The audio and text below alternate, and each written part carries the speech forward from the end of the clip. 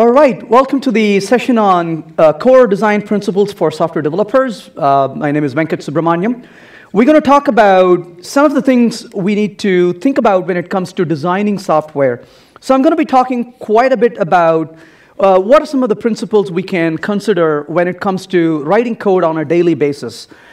These are principles that I have personally benefited from a great deal. Almost every single day when I write code, I think of a lot of these principles. These have been extremely valuable for developing software which I consider to be a better software. So I want to talk about some of these principles. The way I'm going to structure this is I'm going to talk for about an hour and 20 minutes, give or take. And then we'll take a 15-minute break, and then we'll come back for the remaining of the session and finish up the rest of the part. I really appreciate questions. If you do have a question, I certainly welcome them. But I have a problem of not being able to see through the blinding lights. So if you do have a question, speak up, raise your voice, draw my attention. I'll be more than happy to listen to you and then participate in your discussions, questions, comments, just about anything. So with that said, let's get started. The first question I want to start by asking is, what do we consider as a good design? That's the very first thing I want to consider.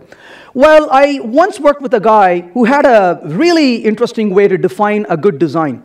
He said the design is good because I created it.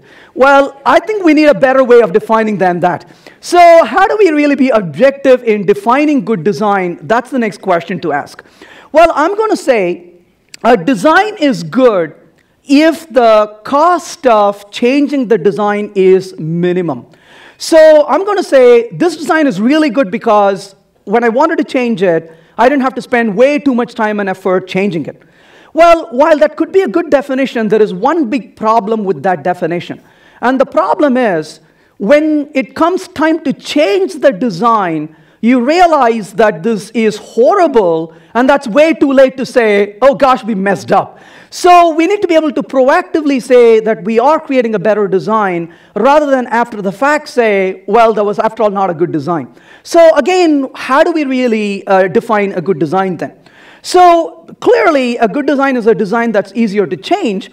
So maybe one thing we can do is, maybe we can start subjecting the design to change along the way and see how the design stands up. And if it doesn't, we can, after all, keep evolving it and get it towards something that's easier to change.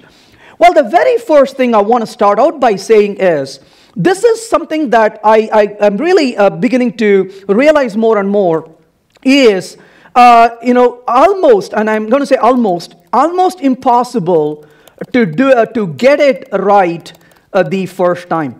And this is something we need to keep in mind because a good design is almost impossible to get it right the first time. This is insane in my opinion because programmers want to sit down, write code once and say, I am done. But if you really think about a lot of human activities, we never seem to do things in one time. We take several iterations to get things done. If you look at evidences of some really famous artists, for example, the greatest of painters, greatest of sculptors, the masterpieces they created, they never created those masterpieces in one sitting. There is evidences of several prototypes having been created and that eventually led towards creating this masterpiece. And we come to work and think we can sit and get the coding done in one day and be done with it. So the very first thing I think we should come to realize as developers is we definitely have to give time to really create better quality software, and we have to really improve on what we do rather than just creating it once and be done with it. Because I firmly begin to believe now that software is never actually written. It is always rewritten.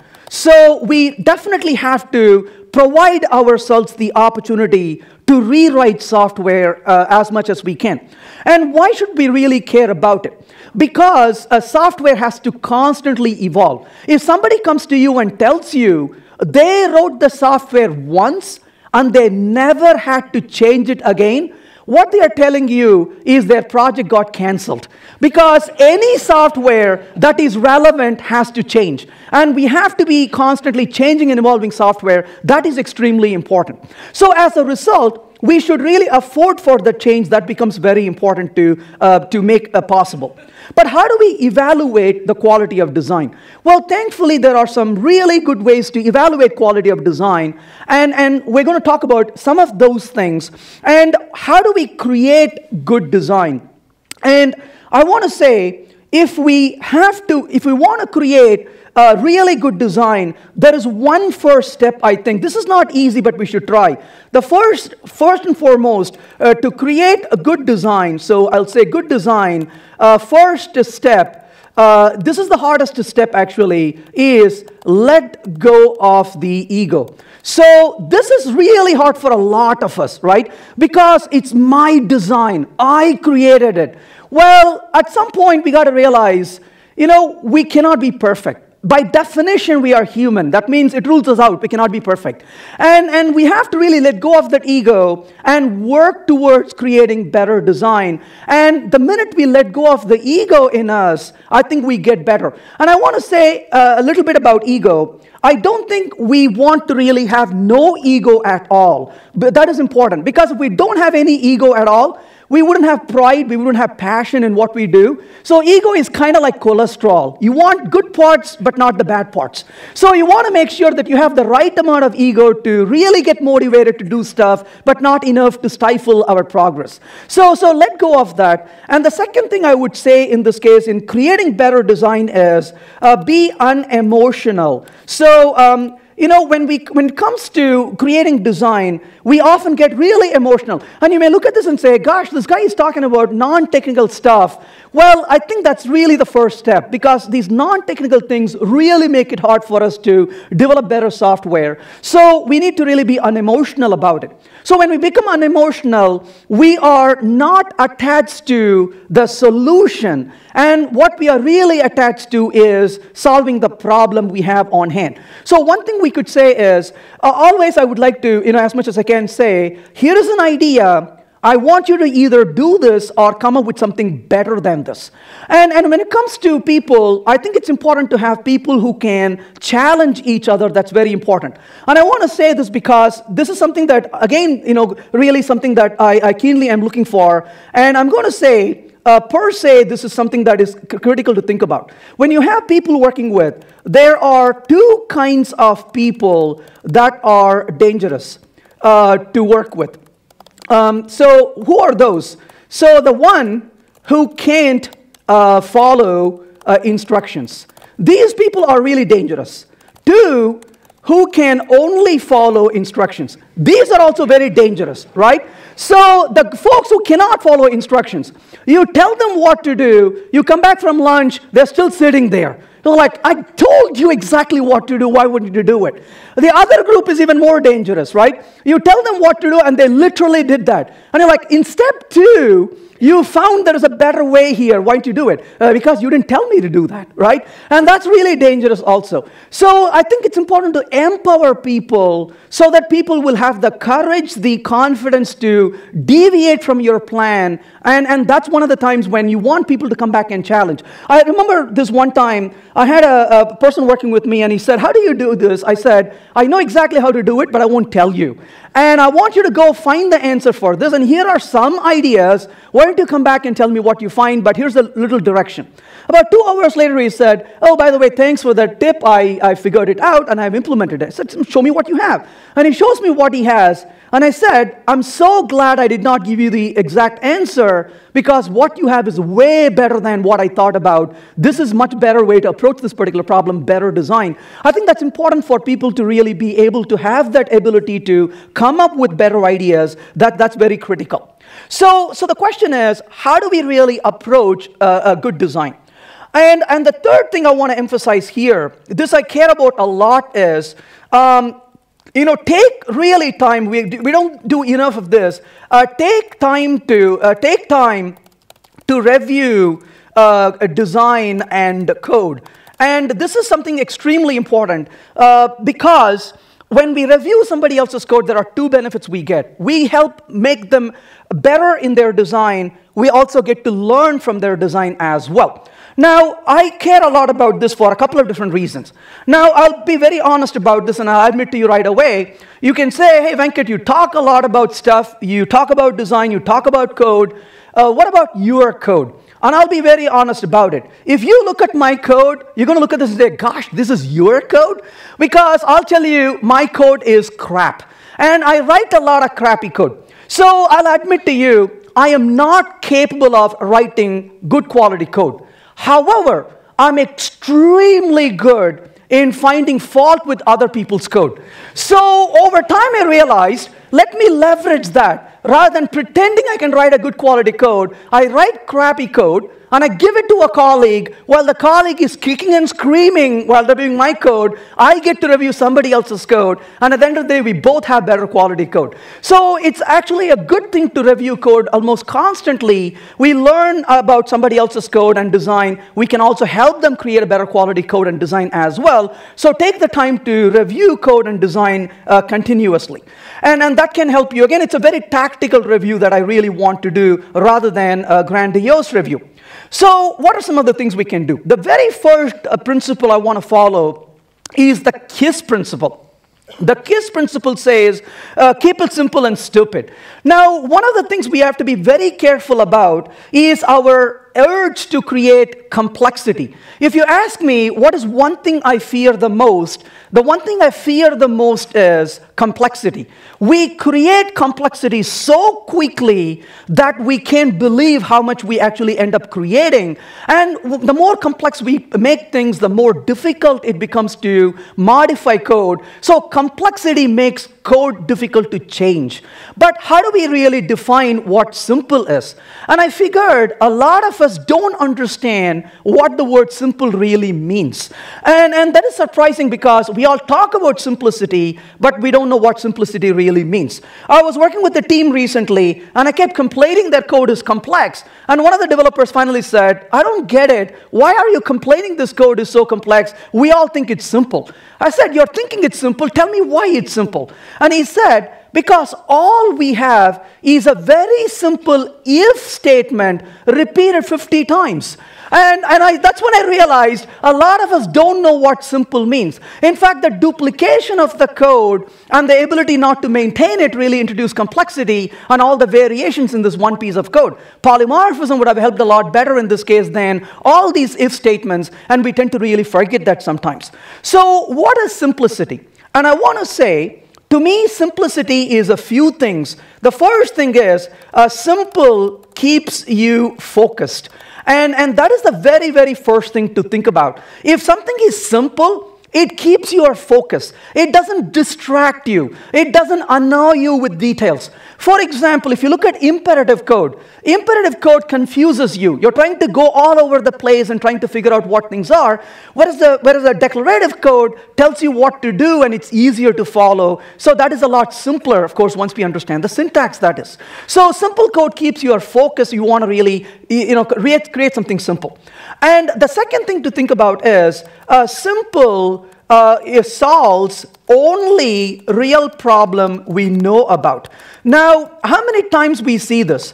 We have programmers writing code. Sometimes you go to a programmer and say, can I talk with you for a minute? And the programmer says, no, I'm very busy. What are you doing? Well, I don't know what I'm doing, but I got to get this done now, right? So we all tend to write code so much without really taking the time to know what problem we really need to solve. So we only want to make sure we solve the problem we know about. And if we don't know much about a problem, let's wait until we know more before we write code for it.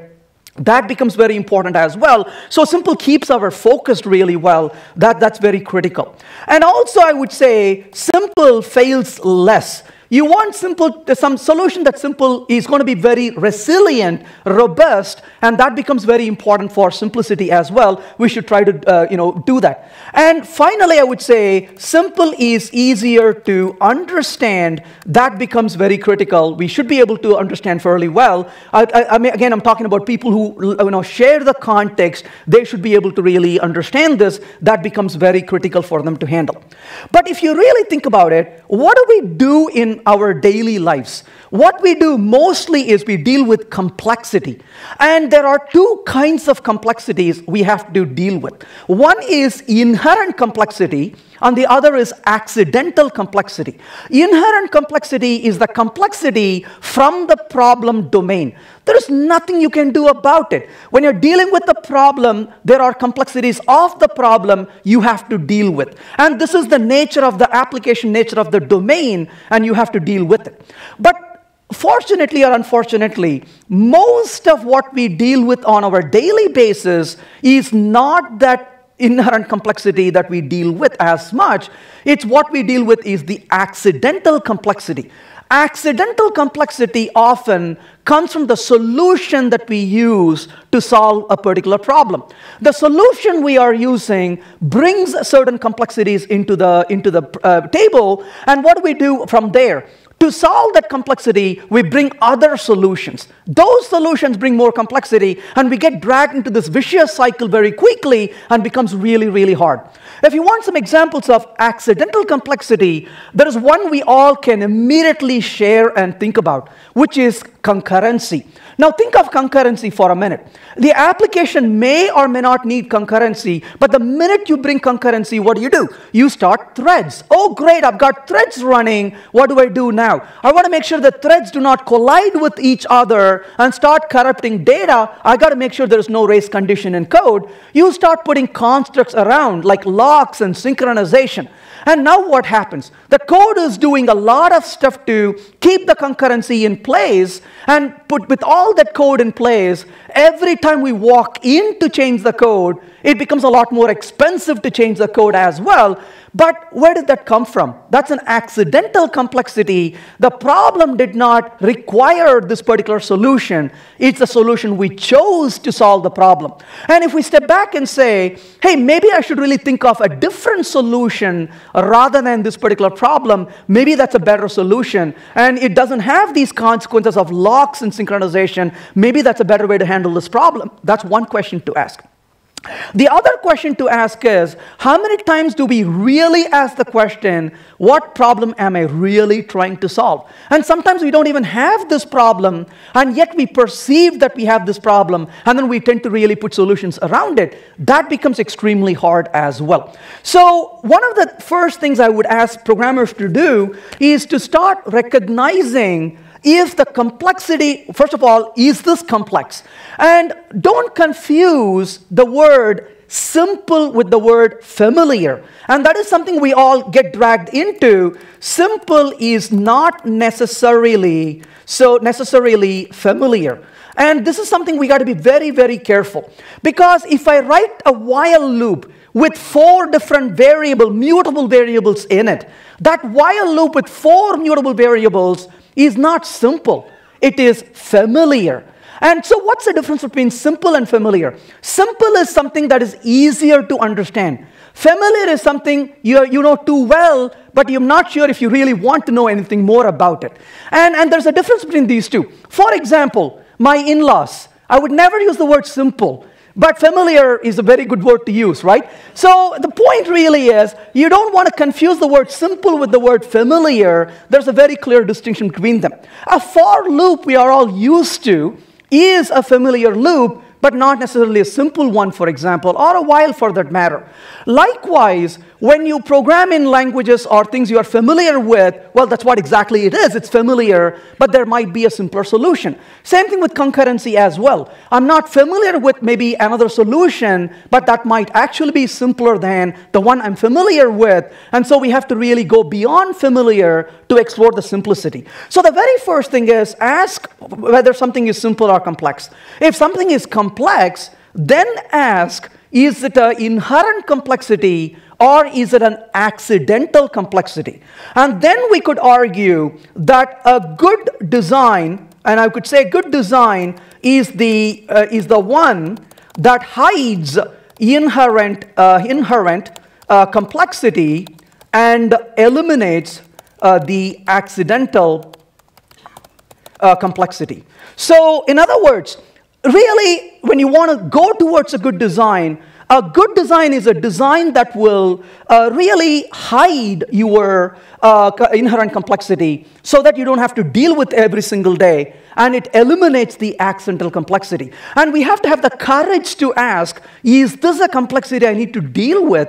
Or by removing it, does my life become a lot simpler and better? We should be willing to really get rid of those complexities that don't help us in the long run. And that takes a lot of effort to do it.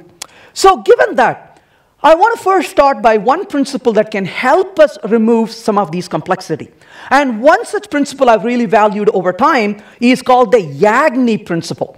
And I normally attach a little Y to the very end of Yagni, and I'll tell you why I do that. The Yagni principle stands for, you aren't going to need it. And you're not going to need it. Don't do it. Well, when I talk to programmers, they usually get really upset when I say you're not going to need it. I put a little Y in the very end. You're not going to need it yet. They're so happy to hear that. And they say, can I do this tomorrow? Yes, you can do this tomorrow. And consistently say the same thing the next day. So the point really is, you're not going to need it. So you're not going to need it yet. And we tend to implement so many things that we really don't need.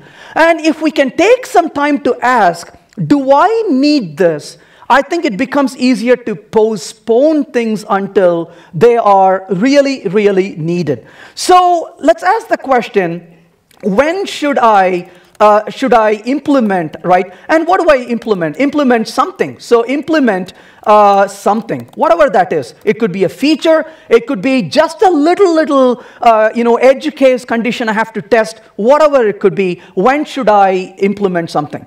Well, the first question I would ask is, how much do you know? So this is a question we should be very realistic in asking, because a lot of times we think we know a lot of stuff, but then once we start really asking the details, we realize we don't know as much about things. So how much do you know about what you're implementing? And then the next thing is cost of implementing the particular feature or particular code. So let's say we're going to do it now, and let's say we're going to do it later. Let's ask the question, why should I postpone? Well, the simple reason is this. I think most of us can agree that we are smarter tomorrow than we are today.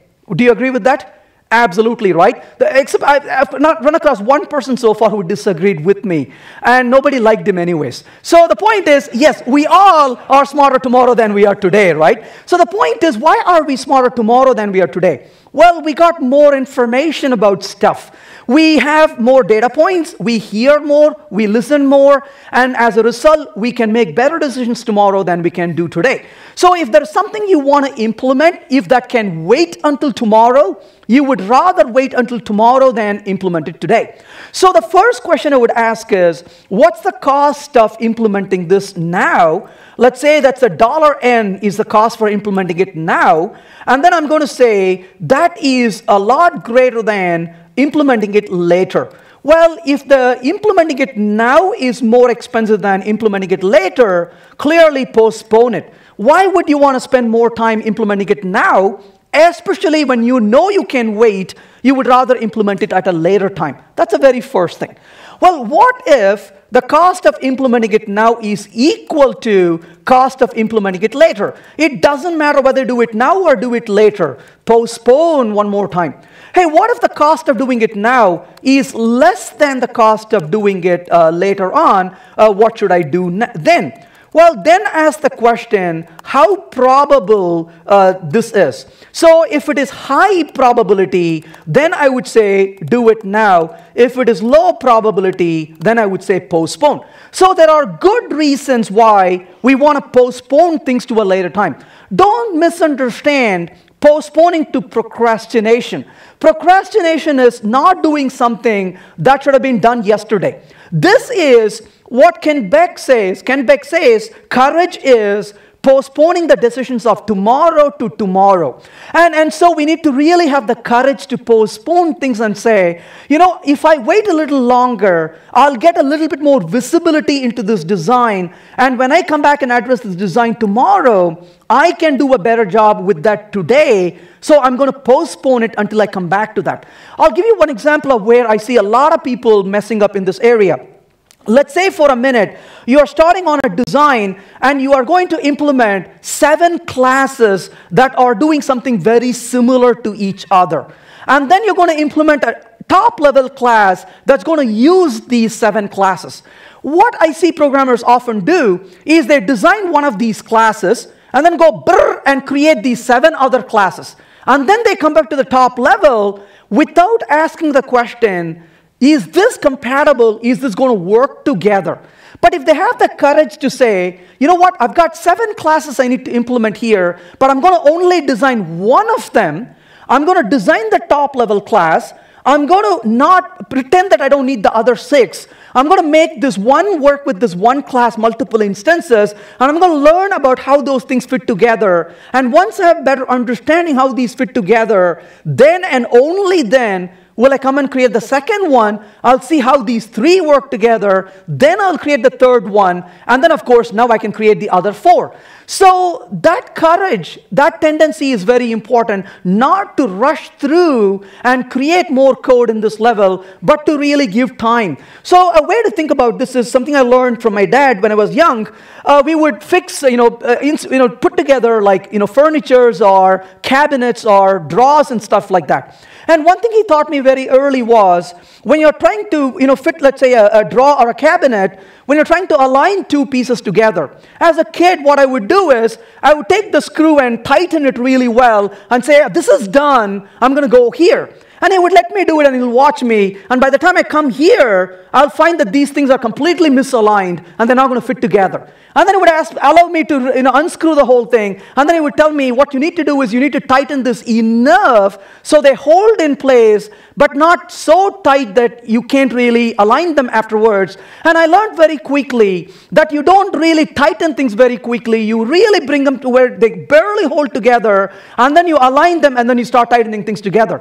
Well, a lot of this applies to software as well, because when you're trying to fit multiple things together, the more attention you put on one area, the more misaligned it ends up being in another area. And we have to really develop this technique to put multiple things together and kind of let wobble a little bit and then tighten them into a shape that becomes really effective for us to be able to put together as well. So I'm a big fan of this Yagni principle. It's a controversial principle. Some people don't agree with it, but again, people don't agree with just about anything in life these days. So the point is that Yagni simply says, don't really do something until you really find value in doing it. And I use it as a tool to postpone things until I have a very clear reason to implement it. I remember pairing up with a developer writing some code. And as we were writing test and writing code, I was in the middle of writing code to make a test to pass. And right in the middle of that coding, I said to myself, oh, wait, I got to handle this condition. And brr, I wrote a little code. Immediately he elbows me and says, hey, Venkat, are you not supposed to finish the code you are working on, make the current test to pass, then write a test that fails because of that condition, and then come back and write that code? I'm like, yes, of course, I'm supposed to do that. And I take away the code I wrote and only focused on the problem on hand. So now the test is passing with the minimum code. Then the next thing I did was I wrote the test for that edge case I wanted to handle. I write the test case, and remember, I have to make the test to fail before I write the code. So I ran the test, and I was pretty shocked as he was. We both noticed that the test actually is passing. So we both were like, why would the test pass? And he leans over to me and says, did you sneak back and put the code in there while I turned the other side? It's like, no, I told me not to write it. I didn't write it. And we go into the code, and clearly the code doesn't handle it. And we both were a bit surprised. And then we started a little digging into it, and we found out that the function we were calling in the code, that library function was already handling the situation. How naive of me to write this code when the code is already doing it. What a waste of time and effort. Again, the Yagni kind of kicks in. I don't have to do this. The test is very important, because tomorrow if I refactor the code, I don't call the underlying code, well, my code may not handle the situation. The test becomes a guardian angel to tell me that the code is not handling at the time. So the test is definitely important, but I shouldn't be writing the code because it's already being done at another level. It's a waste of time and waste of effort writing that code. It's a duplication of effort as well. So that is something we have to be very comfortable with, is not doing stuff that we don't need to do. This also comes to features in languages as well, so features in applications as well, where we should boldly say, I don't want to implement this feature yet. We'll wait until we learn more about this and prioritize the features and implement it. So postpone until you no longer can postpone. But having said that, I do want to mention one thing. Why don't we postpone? That is one thing I want to emphasize. Why don't we postpone? I'll give you an example of this and say why this is very critical. I was working on an application. I had exactly 6 months of development time. That's all my budget was. That's all my time available was. So I had a 6-month schedule. The day I started this, the very first thing I knew was I would need a database. And the mere thought of installing a database was so boring. And I said to myself, I don't want a database. I just want to get my work done. And I realized I'm going to change this particular schema so many times in the 6 months. I don't want the burden of a database to slowing me down. So I decided I'm going to use SQLite 3. Which is insane. Nobody would ever go to production with SQLite 3. It's a file-based database, but guess what? It is so easy to work with. I can blow it away 1,000 times in a day and recreate it automated scripts. And so I decided this. And I was literally 2 weeks before going into production. 2 weeks before. And I haven't decided the database at that point. And if you ask me honestly, I was very nervous that time. And this is the point where it's no longer the last responsible moment. It was the irresponsible moment, right? But you may ask me, why did you postpone that long? There were 2 reasons for it.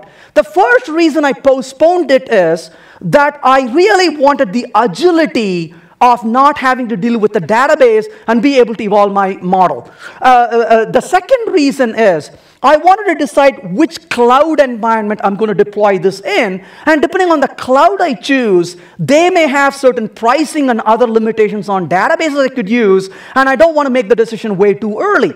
Well, guess what? 2 weeks before going to production, every single decision has been made already. I knew exactly where I was going to put it on the cloud. I know what service I'm going to use. I don't have a database. And I remember coming to work that morning and I said to myself, I'm not going to take phone calls today. I'm not going to look at email. My job today is one thing: commit to the database, convert the code over. If I don't do it today, I'm in trouble. So I sit down with my code. I run all my tests. Everything is passing. And I take the production type database, bring a development environment into it, convert all the configurations. I said, run the test. And guess what? As soon as I run the test, 3 or 4 tests completely failed.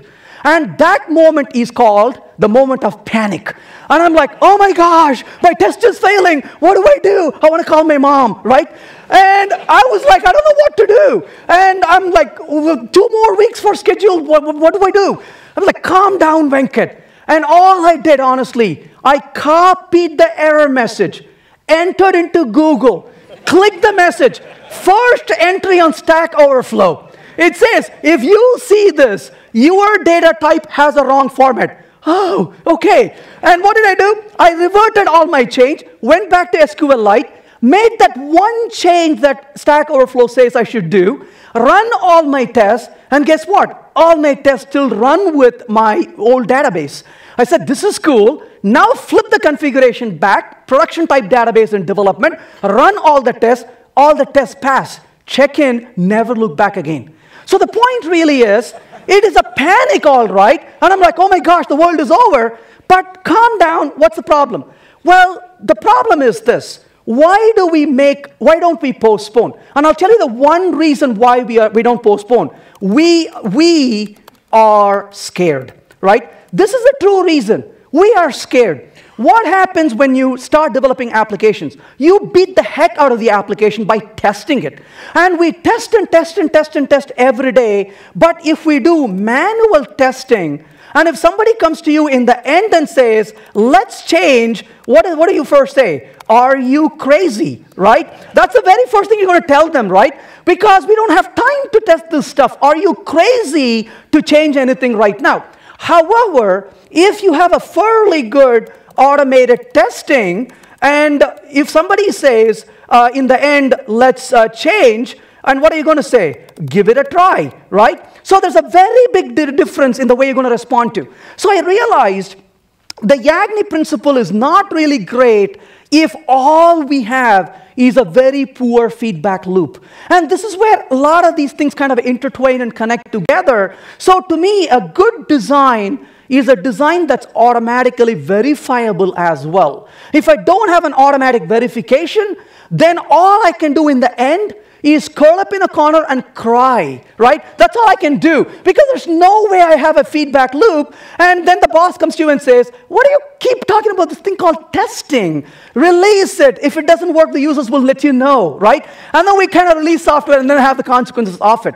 So to me, automated testing is very critical. So if you want to postpone to the last response moment, we need to have a good automated testing, right? So that becomes extremely critical, and without it, it's very difficult to postpone things to a later time, and we tend to make decisions way too early, and when we do, what happens? We are stuck with the consequences of the decisions we make, and that comes back to haunt us.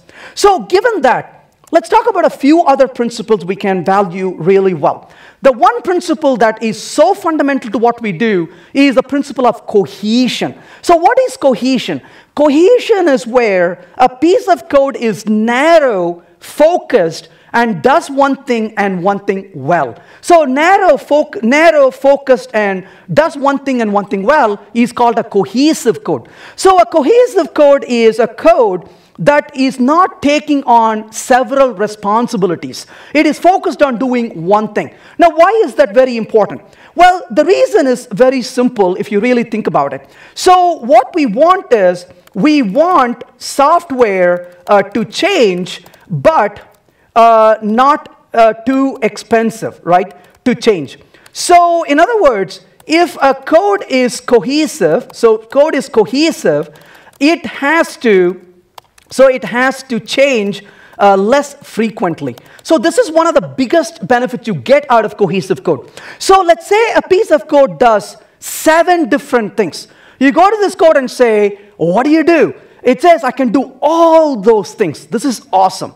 When do you change? I change every single day, because I do all of it, which means I got to change constantly. Well, on the other hand, if a code does only one thing, and it doesn't do anything, it says, I am focused, narrow, I'm good at only one thing, that's all I'm going to do. Hey, when do you change? Well, occasionally, whenever that part has to change. So if you have one piece of code that does 7 things, that one module has to constantly change, which is more expensive, because when a programmer comes to change it, they got to make sure they don't break other things that are not really being affected, and that becomes very expensive.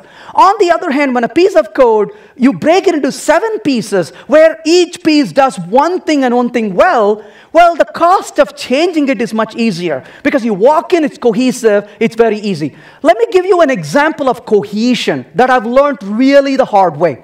I have very good parents. They tried really hard to teach me cohesion as a child. They started very early to teach me cohesion. They could never succeed with it. Well, I would go out and play and have a good time. I would come back from school with a boatload of stuff. And the minute I come home, it was so much fun to go out and play on the streets. And the fastest way to go from coming from school to go back to the streets to play is to dump what you have on your hand into your closet. Because if you have to put stuff in the closet, that takes time. So I would open the closet, throw my bag in there, throw my sock in there, throw my shirt in there, and run. And this was the most fastest way to get out. And this worked really well. I don't know why parents keep complaining, right? But the problem was this. This was the fastest to throw things into the closet. But the time I needed a sock, that was a different story. Hey, I found a blue sock. I could not find the next blue sock. This is one reason why you need to have a lot of younger brothers and sisters. Then you can have an army of people searching for you, right?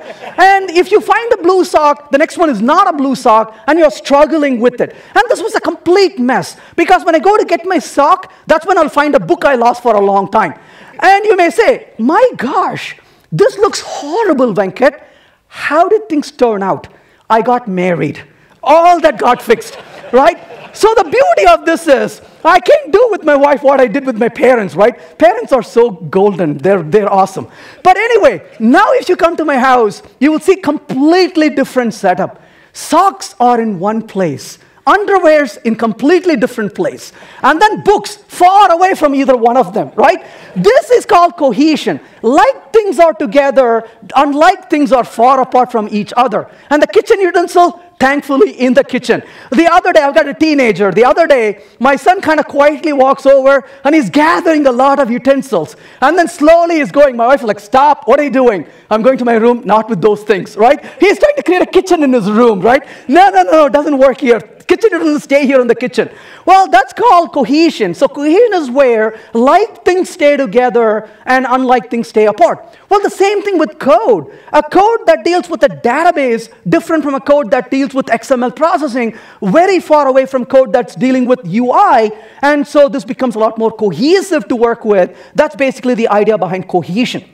So cohesion lowers the cost of developing software. So you want to make sure that like things are together, unlike things are away from each other. But the second thing to think about is coupling. So what is coupling? Coupling is the degree of connectivity among things. So when your code is talking to other pieces of code, that always increases coupling. So a way to think about coupling is essentially what you depend on. There is one coupling that is probably the worst form of coupling. That is one thing we all use, which is called inheritance. Inheritance actually increases coupling quite a bit because it's very rigid. And when I talk about inheritance here, I'm talking about the Java style of inheritance, not the JavaScript style of inheritance. JavaScript uses prototypal inheritance, which is a lot better, but I'm talking about the traditional class-based inheritance. So inheritance increases coupling. Now, one of the things you should really try to do is, first, try to see if you can remove coupling. Because if you can remove coupling, that is a lot better than anything else you can do. And honestly, we take problems and we simply assume we have to deal with these coupling. I'll give you an example of this. I was in a conference, which was more of an open space conference, and I saw developers talking about how they all really like doing automated testing, but why automated testing really comes to hurt them because it becomes very difficult to change the code over time. I was listening to this quietly for a little bit, and then I said, hey guys, maybe you're having trouble with testing because your design sucks. And by saying that, I made an enemy of everybody in the room. And they all looked at me and said, who are you? Why do you say our design sucks? I said, because I create a lot of design that sucks. I thought you guys are like me. And then they said, well, explain to us what would you do differently? So I said, explain to me a problem. And they explained to me a problem and said, here's the problem we're trying to solve. Here's the dependency. What do you do with it? And after discussing for a few minutes, we redesigned this and completely removed the dependency out of it. So we didn't have to really do any mocking because there was no dependency. When you have no dependency, you don't have to do any mocking. Well, at the end of the conference, I decided to blog about it. And my blog was essentially knock out before you mock out. And the idea really is, don't keep mocking when you can simply knock out your dependencies instead of mocking it out. Well, after the conference, half the people told me, hey, this is an interesting thought. I'm going to go back to work tomorrow and retry my design. The other half was still mad at me. I cannot help that. So the point really is, we really want to remove dependency first as much as we can. But be careful, can't remove all the dependencies, right? And that's something we got to keep in mind. We cannot. If you remove all the dependencies, the system will be so stable, it won't even run. So eventually, you have to have some dependencies. So then what can we do? Well, there are a couple of different ways to think about dependency. So first is get rid of it. And the second is make it loose. So in other words, if you can, make it loose instead of tight coupling. So what is a tight coupling? So depending on a class, is tight coupling. So as much as possible, you want to be able to depend less. So depending on an interface is loose coupling. Use caution. I always have to say this. So you don't want to just throw in interfaces without regard to whether you need it or not.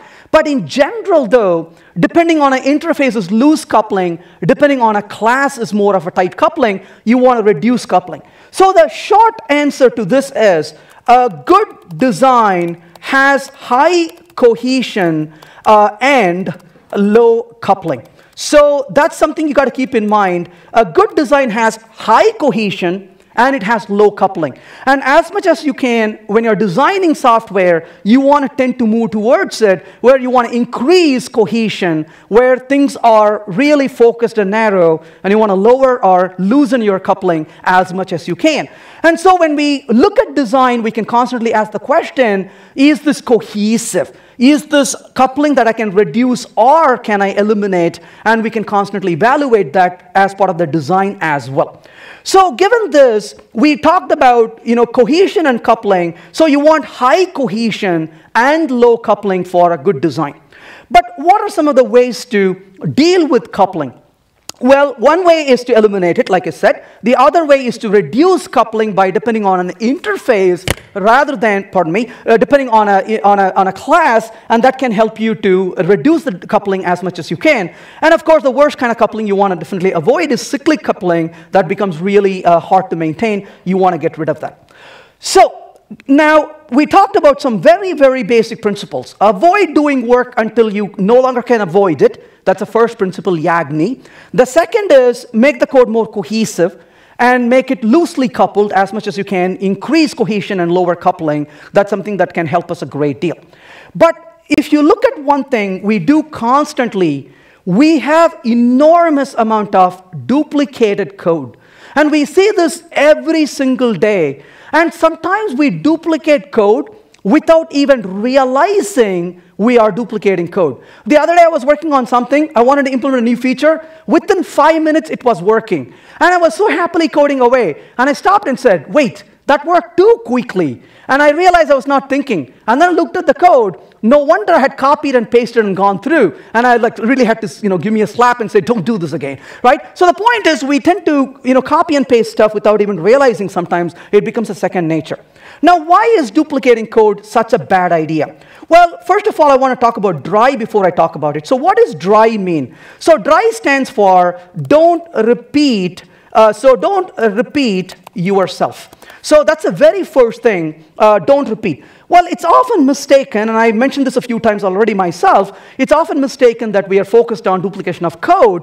Well, we talk about that quite often, but this is a lot more than duplication of code. So what does dry really say? Dry says don't duplicate, and don't duplicate two things. One, code, so that's the first thing, code, and also effort. So don't duplicate code, don't duplicate effort. Now, when we duplicate code and duplicate effort, it comes back to haunt us. Duplication of code is something we all recognize very quickly. But let's think of duplication of effort before we come back to talk about duplication of code. Now, imagine for a minute you have an application where you make a change to the database schema. And the minute you change the database schema, you decide that you have to change your HPM file. Okay, you change your HPM file. What's the next thing? I got to change my model class here. I got to change my DIO class here. I got to change my controller here. I got to change my view here. And then when you're done with all the change, you say, boy, there was a lot of change, but that's life in the big city. What can I do? Well, but where did all the change start? All the change started with the change to the schema. And so that is an example of a duplication of effort. It's not the same code we wrote in each of these places, but it is a different code, but the effort started by making that one change. Here is another example. You need to perform a validation on your application. Well, for performing this validation, you got to do client-side validation and server-side validation. Now, clearly, we all can agree you don't do client-side validation and go home. You have to do both server-side and client-side always if you're going to do client-side, because you can sneak behind this client and get to the data on the server side. You got validation on both sides. Well, okay, but on the server side, I got to write Java. On the client side, I need JavaScript. After all, it's two different languages. What can I do? I'm going to write the code in both places. Well, that's a duplication of effort, even though it's not the same code you are duplicating. And it's important for us to take some time to say, how can I capture this? Which is exactly what the DRY is talking about. So what does the DRY principle say? It says every piece of knowledge in a system, so knowledge in a system, should have a single unambiguous, authoritative representation. So it says every piece of knowledge, and after all, we are knowledge workers. Every piece of knowledge in a system should have a single, unambiguous, authoritative representation. This was written in the Pragmatic Programmers, a fantastic book if you haven't had a chance to look at it. But Pragmatic Programmers talk about the DRY principle. We should not duplicate effort. We should not duplicate code as well. Now, I remember my painful experience from my past. I was working on an application where a server side, a simulator that I was working with, would choke up and fail when a certain data is sent. And I was eager to make sure this doesn't happen. So I was in charge of developing the UI. And in the UI, I had gone in to verify that this kind of stale, incorrect data doesn't get through. Well, a few months went by. One of the engineers fixed the problem on the server side and tried to enter the data. And the UI said, sorry, we don't permit this. It's like, yeah, we do. And he filed a bug for fixing it. It took us several months to fix it. Now, why did it take us several months to fix it? Because in my eagerness to solve this problem, I had spread this code across the UI, every single place. And, that's really bad programming. You say, gosh, that's really bad. Well, but isn't that what experience is all about? Experience is where you do all the bad things before your luck runs out, right? So I had done this, and I learned about this, and it's like, oh, eventually, that's a really bad programming, don't do it. And we begin to learn quickly and say, how do we eliminate this problem? Well, create a little code that becomes the validator and call this validator from different places so it doesn't really become more expensive to change this code. So what does the DRY principle do? It reduces the cost of development. Now, how many times we see configurations being duplicated? And it's a nightmare. You probably have seen places where you go to configure something and people spend enormous amount of time doing the same configurations in multiple places. That is a sign when we got too much duplication going on. We got to find a way to write scripts and eliminate that kind of duplication. That's very important. Now, one of the reasons I would like to do this is, so why should we care? So that's the first question, should we care? And I'm going to say this. Like I said earlier, I write a lot of crappy code. But occasionally, though, I get kind of better at some point. And I remember this other day, I was writing a piece of code, and I had to implement a certain feature. I come in, and I found that a lot of things has fallen in place. And it was like, wow, this is awesome. Here's the code already modularized. All I have to do is call it from here. And I really said, this is awesome because I had removed the duplication and I had refactored it. This falls in place really nicely. So here is one of the reasons I really like to write better quality code. And the reason is the future you will thank you. So this is really a great thing to have, because usually my future me usually curses me. And to be able to have the future you to thank you is really noble, right? So the future you thanks you, and you're like, wow, good job. You did really well back in those days on that day when you were doing the design. That can help you quite a bit as well. So that's one of the reasons to do really better design. I was talking to a developer, and I'm asking him how the system is.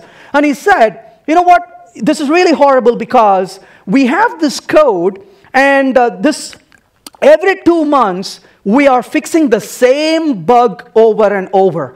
I said, oh my gosh, you're fixing the same bug every 2 months. Does somebody in your company actively put the bug back in when you fix it? He said, no. This code is duplicated in so many places. We keep discovering it every 2 months.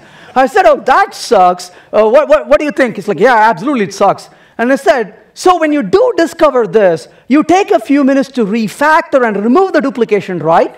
He thought for a minute and said, that's a great idea, right? I mean, how do you fix it if you never ever take the time to remove the duplication? That can be really problematic. So every time you see the duplication, we have to take the time to refactor the code and remove the duplication as well. That becomes extremely important.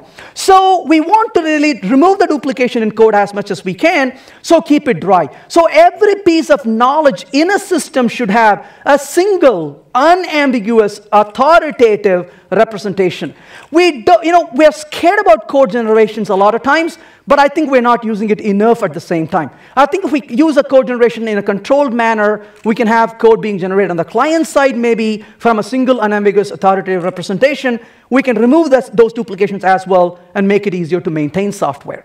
So we talked about keeping things dry and removing duplication of code. There are tools you could use for checking for duplication of code. For example, there's one tool called CPD, which stands for copy-paste detector. There's also a tool called simian. The word simian means monkey. That means you've been monkeying with code if you copied and pasted it several places. So you can use tools to look for copy-paste detection as well, and it can be fairly smart in detecting convoluted code that's copied as well, and we can remove some of these duplications.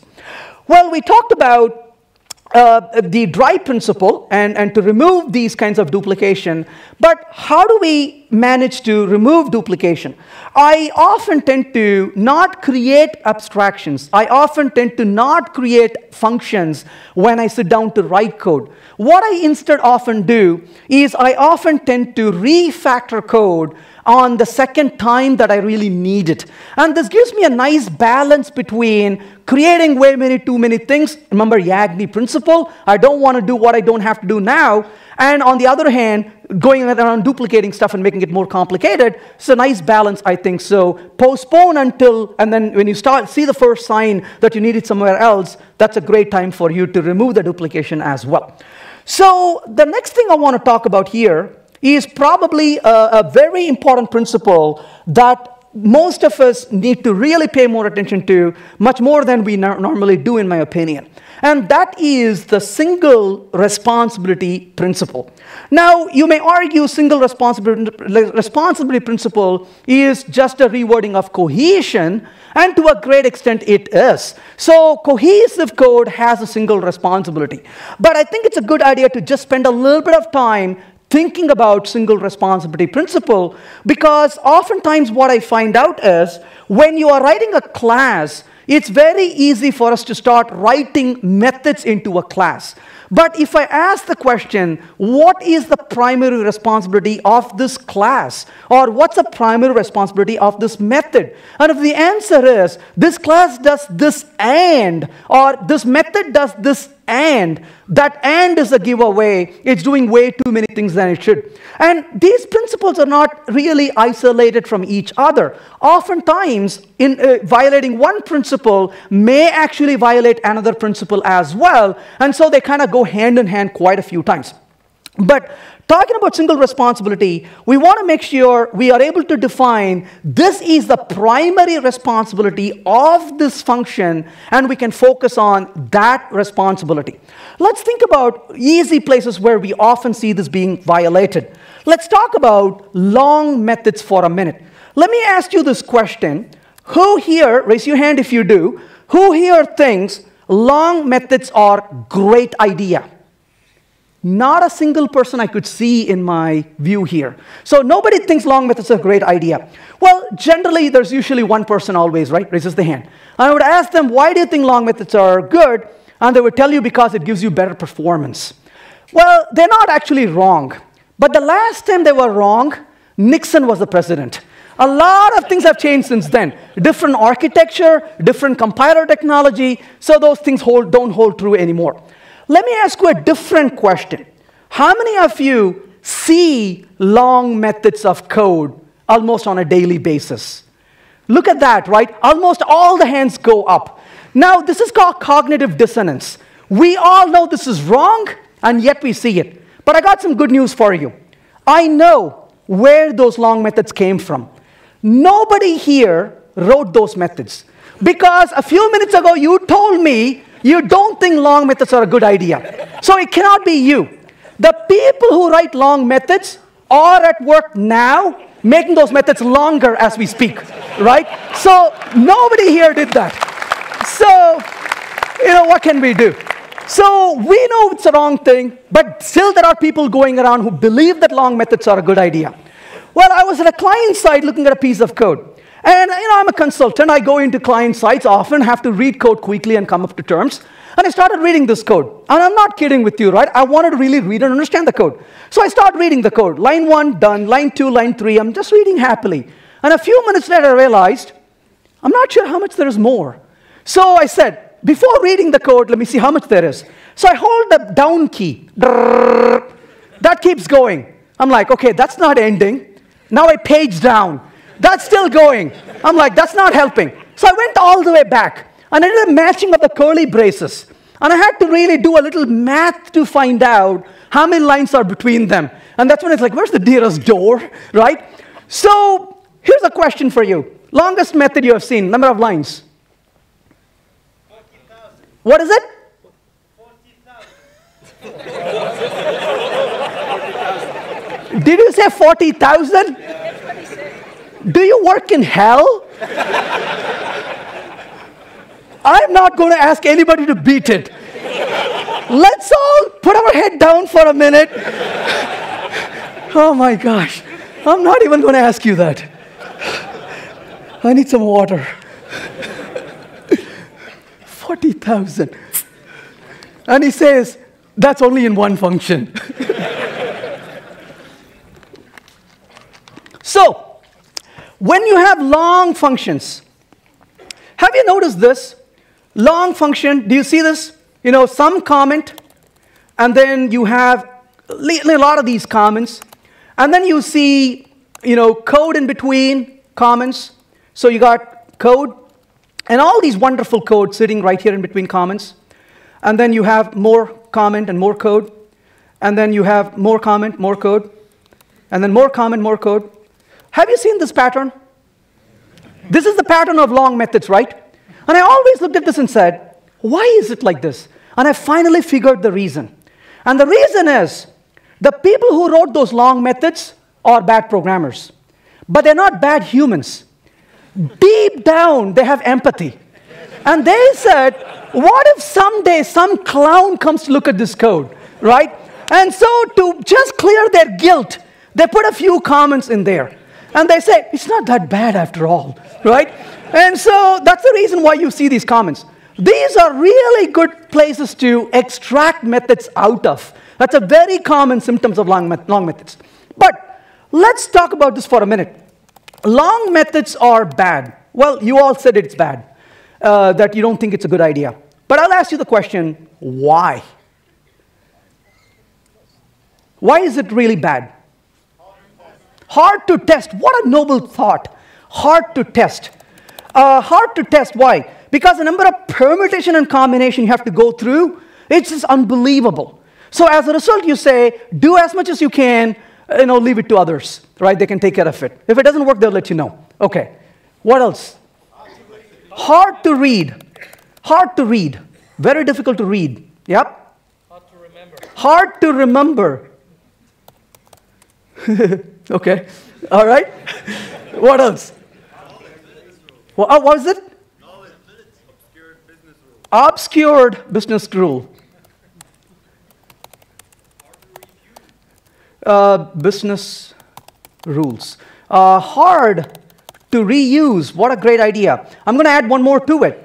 Leads to duplication. These two go hand in hand. How so?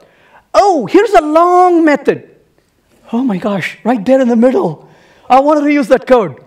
What can I do? You can't get it. So what am I going to do? Copy it and paste it into another long method. My job here is done, right?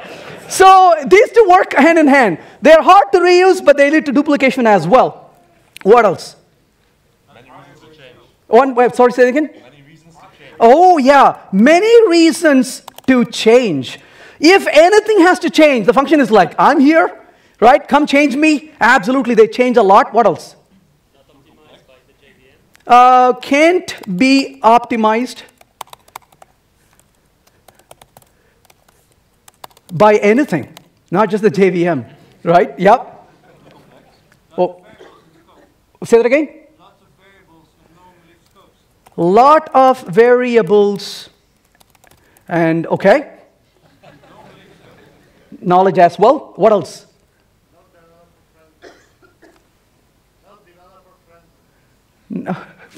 Not developer friendly. What else is? Mixed levels. Friendly. Mixed levels.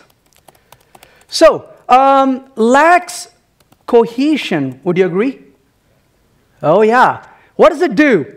Better question. What does it not do? Right? It does everything. And so, this is low cohesion and usually high coupling. You think the code is going to come alone. It's going to say, join the party. And it's going to be a lot of things. This is the diagonal opposite of good design, isn't it? Good design says high cohesion and low coupling. Long methods say low cohesion and high coupling, right? It's a diagonal opposite of what a good design could be, and yet we do this. What else can we think of? Obsolete comments. Obsolete comments. Maybe, absolutely. A lot of times it is. Many dependencies. Yeah, that's coupling. Many dependencies. Hard to debug, isn't it? How do you debug this code? You know, the person who is invited to debug that code, you know what the title is called? Victim.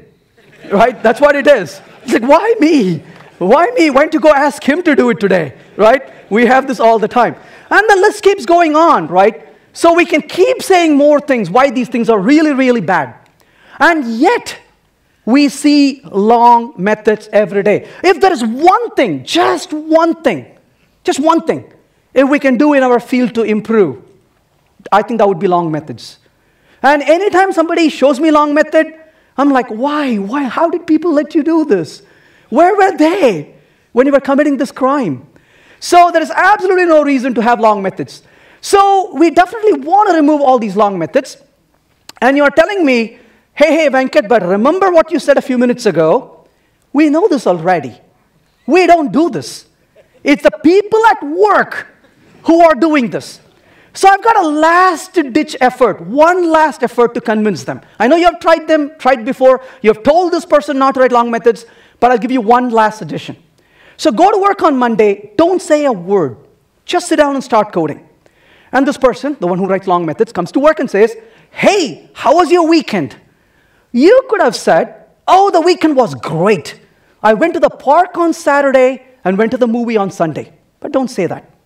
Instead say, oh, the weekend, exactly at 7 o'clock, I drove the car out of the garage, took a left turn, took a right turn, drove for 7 kilometers, stopped at the stop sign, took a right turn. Oh, there was a bird on the tree when it was raining, but that was horrible. But anyway, I took a right turn, went another for 3 kilometers, went round the roundabout, took the third right from the roundabout, went another 3 kilometers. Just keep going like this for as long as you can go. And at some point, your colleague says, have you gone mad? You say, no, I thought I'll tell you how my weekend was, like you write code, right? So the point is, we don't write code like that. We don't speak like that. Well, how do you speak? I went to the park on Saturday and movie on Sunday. Your colleague could say, oh, really? Which park did you go to? Hey, notice your colleague is not interested in the movie, wants to talk about park. Oh, the park near the main street. Oh, yeah. Is that a family-friendly park? Now the colleague wants to know about the behavior, the nature of the park, not where it is. Oh, yeah, I took the kids over there. What kind of facilities do they have in there? Now we are going deeper and deeper into it. Somebody mentioned the word level earlier, and that is something to think about. Well, let's understand that a little bit. So let's ask the question, how long is a long method? Well, I'm going to say, we know one thing is very long, right? We have set that standard very clearly today, right? So that clearly is to us. But let's go something little, less than that. What do you think? 1,000 is long? All right. 500 is long. All right. 100 is long. 50 is long. 25 is long. I see a few people doing this now. They think 25 is okay, and a few people are like, really? Okay. What about 10? It depends on who the closure guy in the room is, right? So this is never going to win, right? Numbers are not going to count. Here's another idea. I'm going to say a function is small enough if you can see the entire function in a window. And the last time I said this, somebody said, what's your font size? Okay, that doesn't work either. Okay, damn. Well, okay. So what do? I think we should resort to a slap. No, don't get physically violent. This means single level of abstraction principle. So the key is not how long your function is. The question to ask is, what is the level of abstraction of your function? How was your weekend? Went to the park on Saturday and the movie on Sunday. Now notice the level of abstraction here. Where did you go to? Not what are the details about the places you went to. We humans, when we communicate, at least meaningfully, that's how we communicate, right? You give chunk of information that is in a level of abstraction, and you let people decide which way to go before you get into deeper things. You don't say, things like, I went to the movies on Saturday and cut the limbs, 7 limbs on my tree in my garden, and go through all these minor details, and then say, Sunday on, movie on Sunday. Well, you probably say, went to the movies on Saturday, went to the park on Saturday, did some gardening on Saturday afternoon, and again, you keep at a high level of abstraction. So this principle says, you want to, when you write code, focus on a single level of abstraction. And when you do a single level of abstraction, you are keenly focused on only keeping the code in that level of abstraction. What might be really useful when you're writing a function is to put a word, not a comment, but just a word which will go away to simply say, what's my abstraction in this function? And then you can rename the function with the name of the abstraction itself. So the code becomes the comment rather than a comment being there. I want to emphasize that a little bit. About good design as well. You already mentioned the word comment a few times, so I want to talk about commenting. I have to really say, I hate comments. And I really do hate comments. And again, this is a controversy. People disagree with me quite a bit. But I'll tell you why I hate comments. The reason I hate comments is, oftentimes the comments are used to cover up bad code.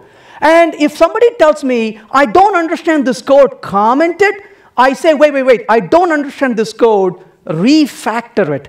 I don't want to comment a bad code, I want to refactor a bad code.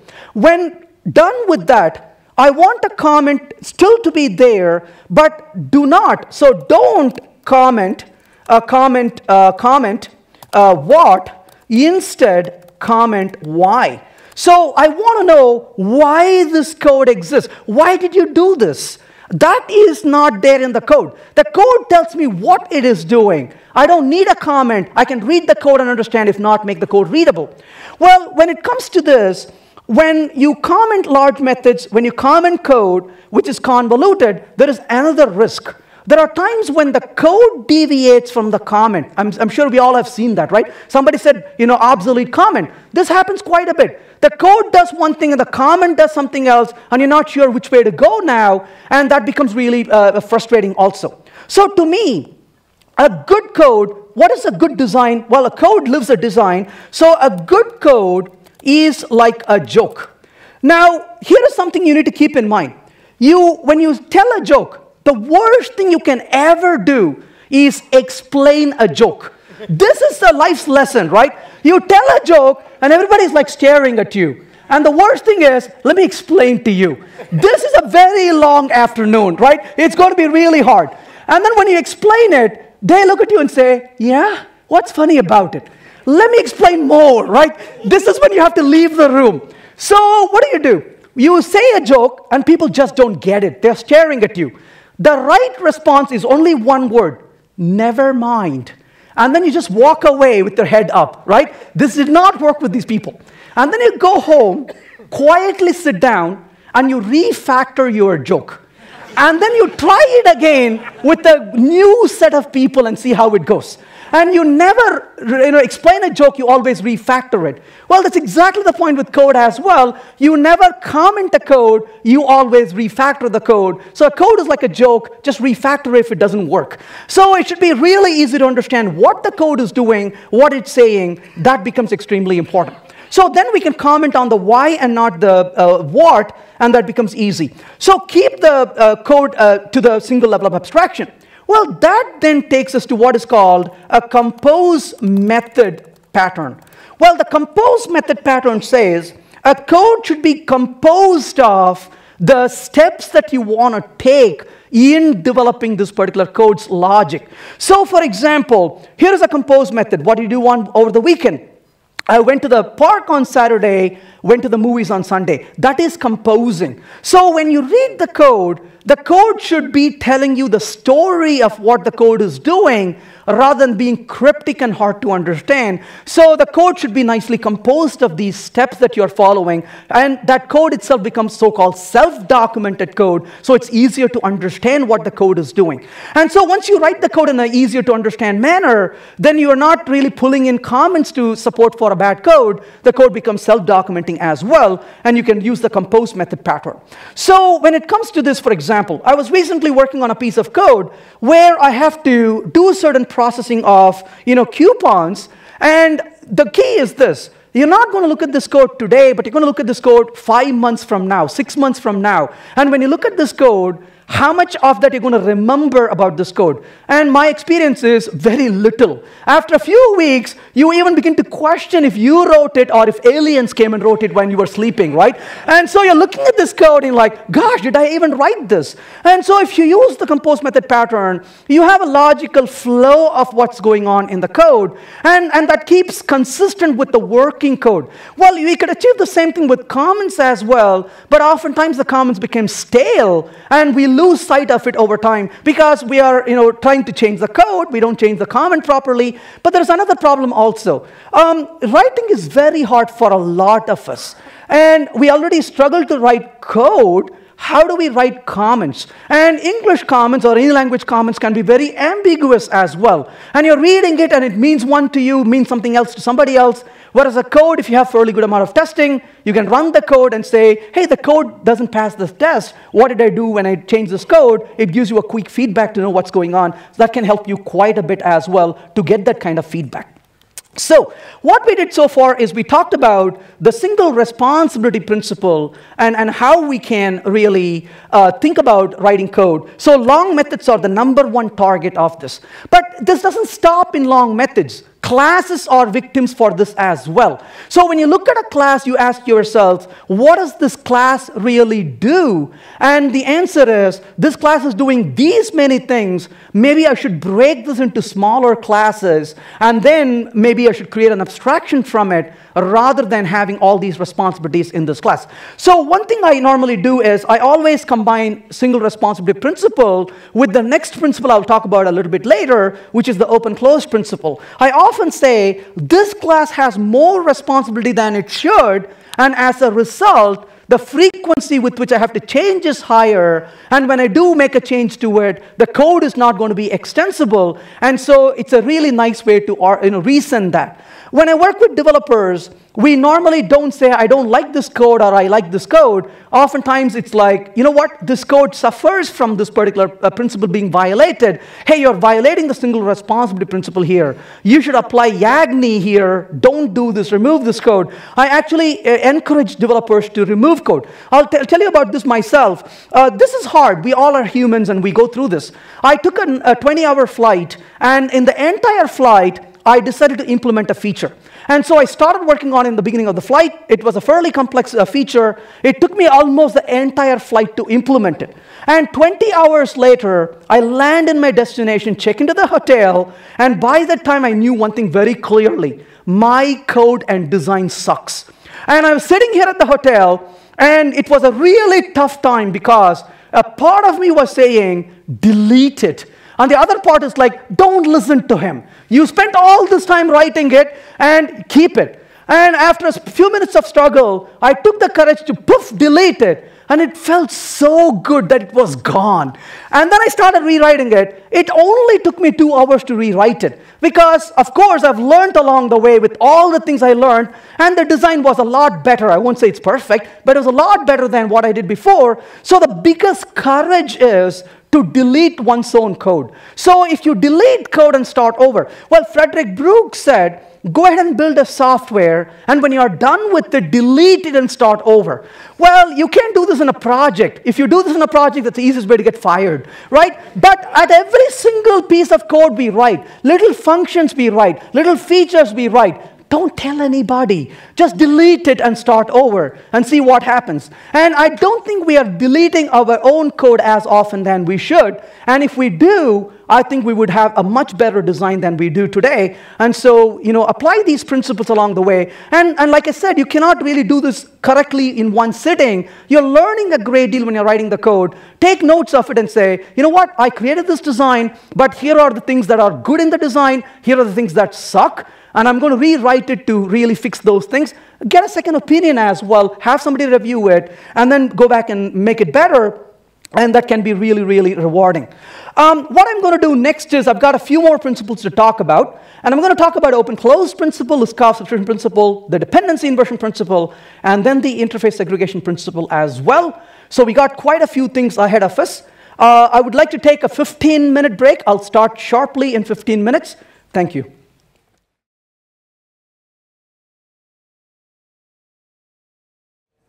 All right, let's get started. Well, I'm going to talk about a few more principles here. Again, these principles are some things that I've found extremely valuable. And the next one is a principle coined by Bertrand Meyer, and he talks about the so-called open-closed principle. So what is open-closed principle? It says a software module, whether it's a class, a method, a component, whatever it could be, should be open for extension, but closed from modification. So this is a really a very important principle. And I see this principle being violated so often, I can't believe how many times we actually violate this principle. So in other words, this really comes back to the cost of change. How much effort and time and money it's going to cost to change the software. So open-close principle says a software module must be open for extension, meaning it should be able to do a little bit more than what it did before, but it should be closed from modification. Now that appears like a magic. How can you make a module do something it doesn't do, but without changing it? Well, actually, this is where two things are very important. Abstraction and polymorphism are the key to make this happen. So we have to rely upon this very clearly. So what does this really mean in terms of code we normally see? How many times have you come across a piece of code where, I was telling you about this earlier when I was talking about simplicity. I was working with a client where they had if statements, but 50 of them in the code. Where did that come from? Well, the 50 of them were doing these checks over and over and over, and anytime you had to really change the logic, you have to open that piece of code, change it physically, and then it'll do the job. So it's open for extension, but only through modification. So in other words, let's ask this question. Let's say you have two options. So to add a feature or enhancement, so let's say to make an enhancement, you have two options on your hand. One option, change existing code. Two, add a small new module of code. So let's say these are really the two options you have on your hand. Which one of these two would you prefer, option one or option two? Two. Clearly you want to change add a new module of code. Why don't you want to change an existing code? Well, what's the very first thing you do when you open existing code? You curse, right? That's what you do, right? It's like nobody seems to like existing code. And sometimes we don't even like our own existing code when we look at it. And so, but writing a new model of code is much easier, path of least resistance, and we can write it and get going. Well, so in other words, you want to be able to make a change by not modifying existing code. How can you do that? Well, suppose your code is going to go through a lot of conditional logic, then it's going to be really hard to make a change to that code over time. Let's look at one example of this just to get an understanding of what this really means to us. So let's say for a minute, we have a class, let's say called car, and my class car, let's say has a year. Well, that's great. I'm also going to put a private, let's say, engine, and I'll put an engine here as well. Well, of course, we need to know what an engine is, so we can quickly write an engine. So engine, and I don't really have much in the engine, so that's good enough for now. Oh, maybe I could actually do one thing. Let's go ahead and say public, let's say string, toString, and I'm going to simply return from here. Let's say get class is dot get name. So I want to return a plus, how about that, a little bit more. And I'm going to say, in this case, hash code, and I'm going to return those two logic here out of this particular code. Well, that's great. I got a little car, little engine. But of course, my car, I need to be able to create a car. So let's go ahead and say over here, public car. And this is going to take the year as a parameter, and then the engine as a parameter. So everything is so beautiful so far. Year equals the year. And of course, I can say, in this case, the engine is equal to, let's say, the engine. And of course, I want one final thing, let's say a string, toString. And all I'm going to do here is return, let's say, the year plus. How about returning the engine as well? Well, let's go ahead and try this out. So I'm going to create a little car equals, car1 equals new car, 2015 new engine. And I've created this little object, output car1. And we can see in this case, this little object, we can see a car, a little engine, and a hash code. So everything is good. But what I want to do is I want to say car2 equals new car. And I'm going to say car1. And I want to then output the car2. Well, obviously, this doesn't work because Java says you don't have an ability to copy a car to another one. Well, why is that? Because Java does not provide a copy constructor. And why doesn't Java provide a copy constructor? Because C++ gave one, and that didn't work really well at all. And so they said, that hurts, and we won't do it. Well, obviously, there's still place for copying objects properly. So what am I going to do? I'm going to say here public car, other. And in this case, I'm going to say year is equal to other dot year. And I'm going to then say engine is equal to other dot engine. But we know that's not going to work because you don't want to copy the engine. You want a copy of the engine. That's where we went wrong in C++. We want a deep copy and not a shallow copy. So I'm going to say new engine, and I'm going to create an object of this engine. But of course, that doesn't work. Why not? Because engine doesn't have a copy constructor. So we can quickly fix it. We can say here's the engine's constructor, and here's the engine's copy constructor, which really doesn't do. And this is the beauty of Java. I really like it, right? You can write more code that doesn't do anything. Okay, so then of course, in this case, I can write that code, and when I run that, hey, there you go. We got a nice copy of the object. Well, so that worked. We're happy so far. We made a copy. The engines are different. That's nice. Well, seems like a great idea. What could be possibly wrong? Well, let's say 3 months goes by, and your project says, hey, we got some good news. We need another kind of an engine. What kind of engine you want? A turbo engine we want, which is going to extend from engine, absolutely. So for this, we're going to write a turbo engine constructor. We are also going to, at this point, write a copy constructor for the turbo engine as well. And of course, that's going to call super of the other and pass it down to the base class. This is going to be super as well. And of course, I don't need to do anything more with this at this point. But here's the question for you. Will I be able to change this to turbo engine? Will the compiler complain at this point? I'll give you a clue, yes or no. What do you think? No, the compiler will be happy. And normally, what do you do if the compiler is happy? Ship it. right? So we could easily say we're done, right? Well, here comes the problem. If you run the code, notice what happened. The original car has a turbo engine. The second car has only an engine. Oh dear, what went wrong? In fact, this is a bit of a strange thing. In Java, C++, C#, all these languages, new is not polymorphic. It actually comes down to a deficiency in the language. If you look at languages like Ruby, for example, new actually is polymorphic. Whereas in Java, new is not polymorphic. So the entire slew of factories we talk about is just to work around the limitation that new is not polymorphic. That's really sad if you think about it that way. But the point really here is, well, this is not really working. Why? Because we said create me a new engine. No, it's not polymorphic. I need to create a turbo engine and not a new engine. Okay, we can create a turbo engine, but there are times when I may have an engine or a turbo engine. We got to fix it. Well, thankfully, this is very easy to fix. All I have to do is if other dot, and then I'm going to say engine is instance of turbo engine, and then all I have to do is engine is equal to new turbo engine, and then a little bit more turbo engine, and then this is going to be other dot engine, and then else, right, I have to do this. Isn't this beautiful, by the way, right?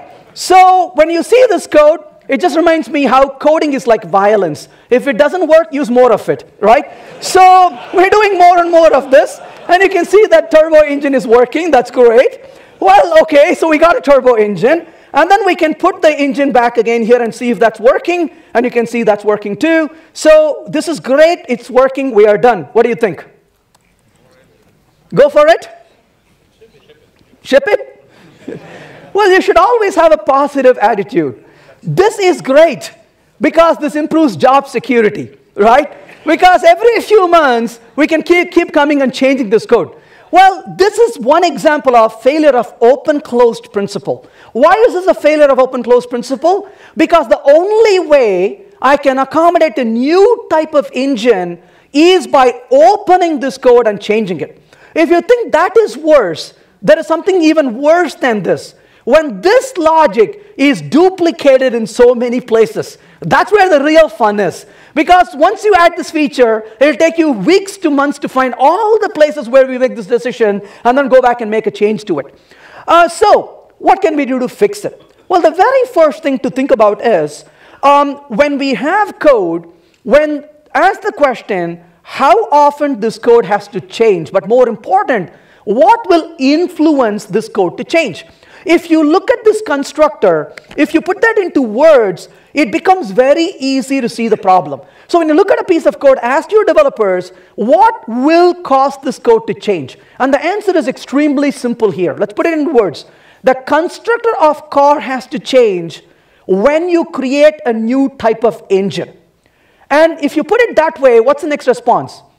Heck no. Right? Because that's so ridiculous that we have to change a constructor of a car because you are including a new type of an engine. That is broken code. That's exactly what open-close principle says. Open-close principle says you should be open for extension, meaning you should have other types of engines added, but close for modification. Don't make me change car class just because you're adding a new engine, because that's more expensive. And so you can see what leads to this. Well, the first thing that leads to this is tight coupling. Notice how much more coupling we have in this code. The car is depending on engine, and the car is depending on a turbo engine as well. That is tight coupling. And tight coupling is one thing. Second is cohesion. This has low cohesion. Why? Now it's in the business of creating those other objects as well, and that's not making this code very cohesive. So one thing we can do to solve that particular problem is we can say, take that out, and we can say in this case, given this engine right here, we can then say, well, other dot engine, and we can then call a function called copy. Well, clearly I'm not calling the clone method here. And the reason for that is clone itself has some problems in Java. Take a look at effective Java. You'll see why clone is such a bad idea. And rather than going into that deeper, I'll just use a copy method. So how do I solve this particular problem? What I'm going to do here is, first of all, I'm going to go to the engine, and make the copy constructor protected. So when I make it protected, you cannot directly call it, obviously. So I made it protected, and then I'm going to provide a method here, public, let's say in this case engine copy, and within this I'm going to say return new engine, and I'm using the copy constructor on this to create an object itself. So in other words, we are bringing back polymorphism to what was lacking. So just for a minute, what if I were to rewrite this code with this for a minute, .new? Wouldn't that be really cool? Well, but new is not polymorphic. That's why we are introducing our own little thing to introduce polymorphism here. So in this case, we are saying copy is a polymorphic method. It's going to kick in the copy method and come in here. And of course, if I'm not using the engine but a turbo engine, I will return, in this case, a turbo engine rather than returning an engine itself. Now what's going to happen? Well, if I go back to the code now, I'm going to say here is an engine to begin with.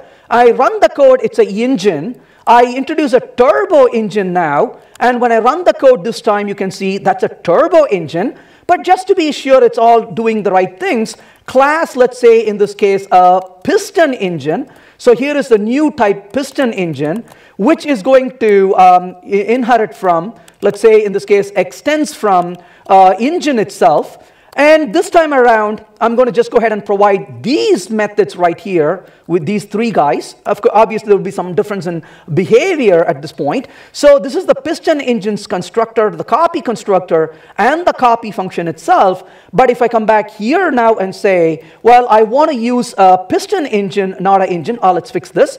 So in this case, of course, here is the piston engine. So if I go back here to the code and say, hey, this is no longer a turbo engine, I'm going to use a piston engine, you can see we did not have to change the car class. Now, a couple of small details. This code follows the open-closed principle for what? For the copy constructor of the car. If I were to introduce a new type of engine, I don't have to change this piece of code. So that is saving effort in the copy constructor itself. However, there are a few things we have to be very mindful of. The first thing is, I don't know if you noticed this, but quietly though, we were violating the dry principle. Now, every time I added a new piece of class, I had to implement the copy method. If the copy methods are all about the same, why am I really duplicating the copy method? Well, there is one way to remove that duplication and keep the code dry. And one way to do that is we could probably say use reflection here to make a copy. Obviously, you would write the code rather than comment it. And then once you do, you would then remove the copy constructor from the turbo engine, and you can remove the copy constructor from the piston engine as well, and then that code right here could be using the reflection and be done with it. So all you have to do is at runtime, go get the copy constructor for the class, and then do a new instance on it and create an object of it. So that's one thing you can do. Well, that's one consequence. The second consequence here is, while this code is open-closed principle compliant, we got to be careful what it really means to be open-closed compliant. In other words, what are we really trying to do? We are trying to make the code extensible. That's what we are trying to do. But extensibility is a magic for most of the part. Now, what is this code extensible for? This code is extensible for adding another type of engine which complies with the engine's interface. Well, okay, that's cool. What if I wanted not one engine, but I want my car to have two engines? Sorry, tough luck. I cannot provide that without changing the car class. So in other words, a class is not infinitely extensible. It's only extensible for what you design for. If somebody tells you they design software and it always is extensible, there are only two possibilities then. You are working with somebody with a very divine power, right? Or they are lying. And what are the chances, right? So the point really is you cannot make things infinitely extensible. But extensibility is also a big problem, because if I start making code absolutely extensible, what do you think is going to happen? It is going to increase complexity. So you get more complexity with more extensibility. Well, how do I deal with it? Well, there is something to keep in mind about extensibility. So who can make code extensible? So this is going to require a few more thought, and that is we need to know software and domain, right? So if you want to make something extensible, you got to know the software. If you don't know about software problems, if you don't know about software, cost of changing software, how could you arbitrarily make things extensible? So that's one thing. But you also need to know one more thing. You better know the domain. If you don't know what the domain is, what are you going to do? You're not going to think of things you need to make extensible. And then when time comes, you're going to be hit on the face, so you need both of those. But that poses a challenge. And the challenge is this. There are 3 kinds of people we work with. This is different from the 2 kinds I mentioned in the first part, right? So there are 3 kinds of people that we work with. The first kind knows domain really well, knows no software. People like this at work, right? They are your domain experts. They can start talking about domain all day long. You can go to them and ask questions about the domain, and they will explain every bit of physics, chemistry, math, biology, whatever that is, or trading, or e-commerce, or how the world works. Everything they can explain to you. But they don't have a clue about software. In fact, it's a bit more dangerous. They don't have a clue about software, but they think they're experts because they wrote Fortran code in college, right? So there are people like that who are really good in domain, but nothing to do with software. Then comes the second group. Knows no domain at all. Knows software really well. Well, these are software developers. A lot of us fall into this category. I can probably say I know nothing about domain. I tend to do software generally. So we could say we could fit into this domain as well. Hey, I can understand software complexities. I can understand software problems. But I can't think of what's really relevant for the domain to extend. There is this third group of people. Knows domain really well and knows software really well. This group is far and few in an organization. These are people that you know, and we'll politely ignore that fourth category. Now, given this, there are this small group which really knows about software and really knows about domain. It is this little group that can really make the decision nicely well, because they understand the domain complexities and domain needs and software complexities and software needs, and say, oh, in the future, if we were to handle this, that would become a problem in software. Let's design for it. But unfortunately, though, most of the people that we work with are these 2 types, which means we have to constantly collaborate with our business. You as a software developer have to ask, hey, what kind of stuff I need to look out for extensibility? The domain experts have to be really, encouraged to talk about extensibilities in the domain that may be relevant. And then we bring that in and say, oh, is this something that could change? What's the probability of this changing? What are the consequences of this changing? And then we have to design for it and model it, and that takes a lot of effort and time for us to do. But without that kind of collaboration, we will not be able to accommodate the extensibility in software. So don't assume that all software that can be extended is extensible or should be extensible, because that could be really more expensive to be able to extend software that way as well. So we got to be very careful about it. So having said that, we talked about the open-close principle, and it says a software module must be open for extension but closed for modification. So this says that when you're creating software, you need to ask yourselves, what kind of change should I really plan for? So my recommendation is this.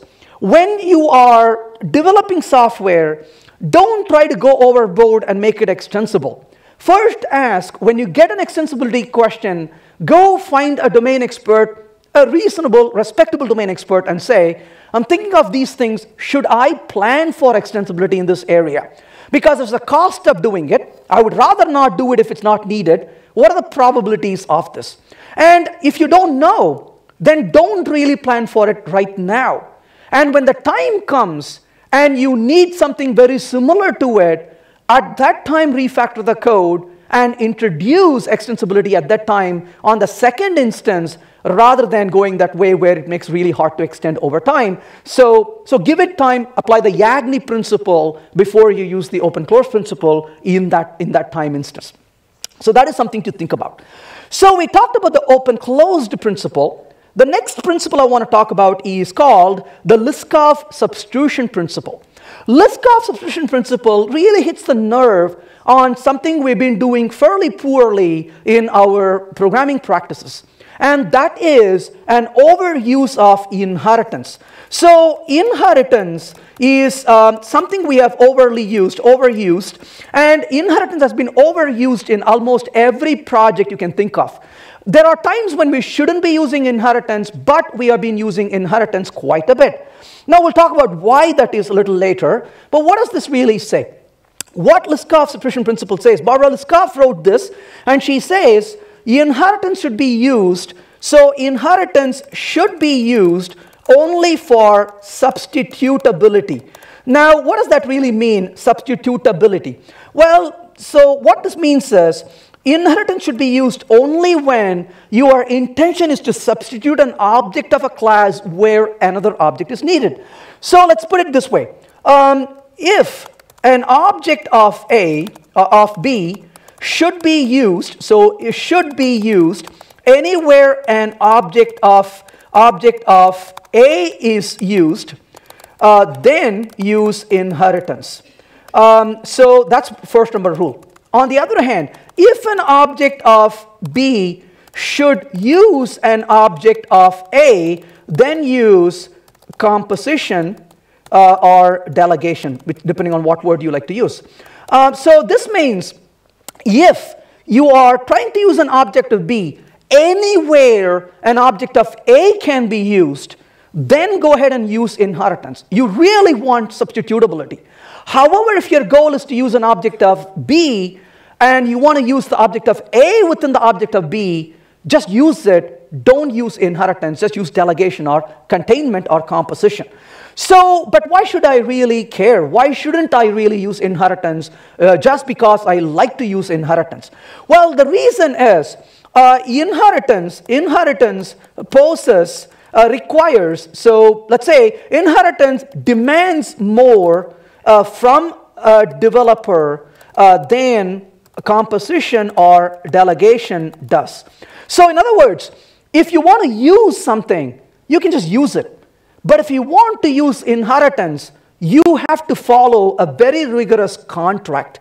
And what is that contract? And the contract is that services of the derived class should require no more and promise no less than the corresponding services of the base class. So this is a very big demand on you. So it says the services of the derived class should require no more and promise no less than the corresponding services of the base class.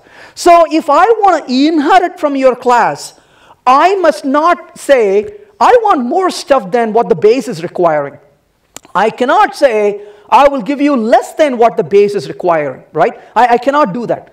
So let's say for a minute, let's say the, we often say, we can bring in substitute people, right? So let's say I'm a substitute teacher, and I come in, and I want to substitute for a teacher. Well, the students will be really angry. Well, students are normally angry, but they'll be really angry if I say, my requirements are way too strict than your teacher. They're going to say, out of here. Our teacher is such a nice person, you're too strict. So I cannot be more restrictive and require more than their teacher. And similarly, I can't promise less either. I got to promise whatever the other teacher was going to the original was going to provide, I should provide that too. I can be more flexible, I can be nice, but I cannot be more, rigorous on it. So the point really is, you cannot require more and you cannot promise less. But then that leads to the question, always the wonderful question to ask, why? Why shouldn't it really be the case? And the reason actually is pretty simple. The reason is the user of a base class should be able to use an instance of a derived class without knowing the difference. So this is the real goal we are after. And the real goal is a user of a base class must be able to use an object of the derived class without ever knowing the difference. In other words, if I am receiving an object and I'm using the object, tomorrow you give me another object and I'm going to say, hey, wait, this object, I can't use it. Well, that's not a good use of inheritance, because as a user, I'll come to know this is a problem. So what this rule says is a user of a base class should never be able to know the difference between a base object and a derived object being sent to them. And this is something you and I have to make sure we protect at the code level. If we don't, the design begins to fall apart, and we don't know why it's falling apart, and we put more patchy code around it, and it actually ends up not only failing Liskov substitution principle, it often ends up failing the open-closed principle as well. Because remember what you could do. In your code, you could say, if the object is base, do this. If the object is derived, do something else. And you got an if-else statement already, trying to check for what type of object it is. And what's that? That's a failure of open-closed principle. Well, why did you fail open-closed principle? Because this class coming in is really not behaving properly. It's violating Liskov substitution principle. So violating Liskov substitution principle may result in violating open-closed principle on the user code. So you're punishing the user of your code by violating Liskov substitution principle as well. So you're inviting them to really violate another principle that could happen as well. Well, so this is a very simple principle and yet so powerful. And it simply tells us we are using inheritance way more than we should really do. I remember one day, I got an email from a colleague of mine, and he said, I wrote this code, and I'm not able to really make this work anymore. Could you please take a look at this and see what I'm doing wrong? So I take his code, and I'm struggling with it for about 10-15 minutes, trying to understand why it doesn't work. And I couldn't figure out what's going on. Why wouldn't this work? And eventually I said, wait a second. And I go in to take a look at what he's actually doing. He created a class that, if my memory serves me right now, was inheriting from a panel. And it turns out the class was written with no intention that anybody should be inheriting from it.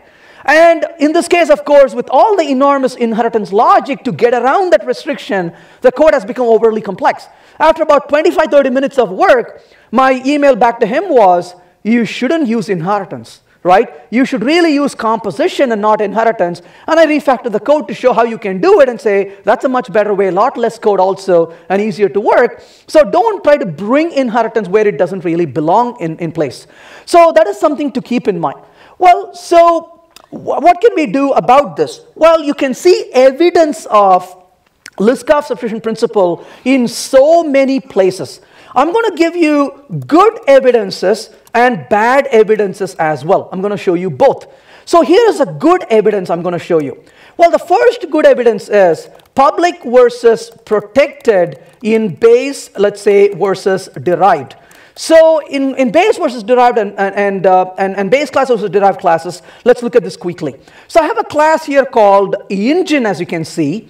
And in this case, I have a toString method sitting here in the engine. And you can see the code is just happy right now with no problems. Of course, I removed the copy function. So that's why it was complaining. So let me put that back. OK, so in this case, of course, you can see that when I run through the code is behaving as it should behave and produces the result it should produce. Great.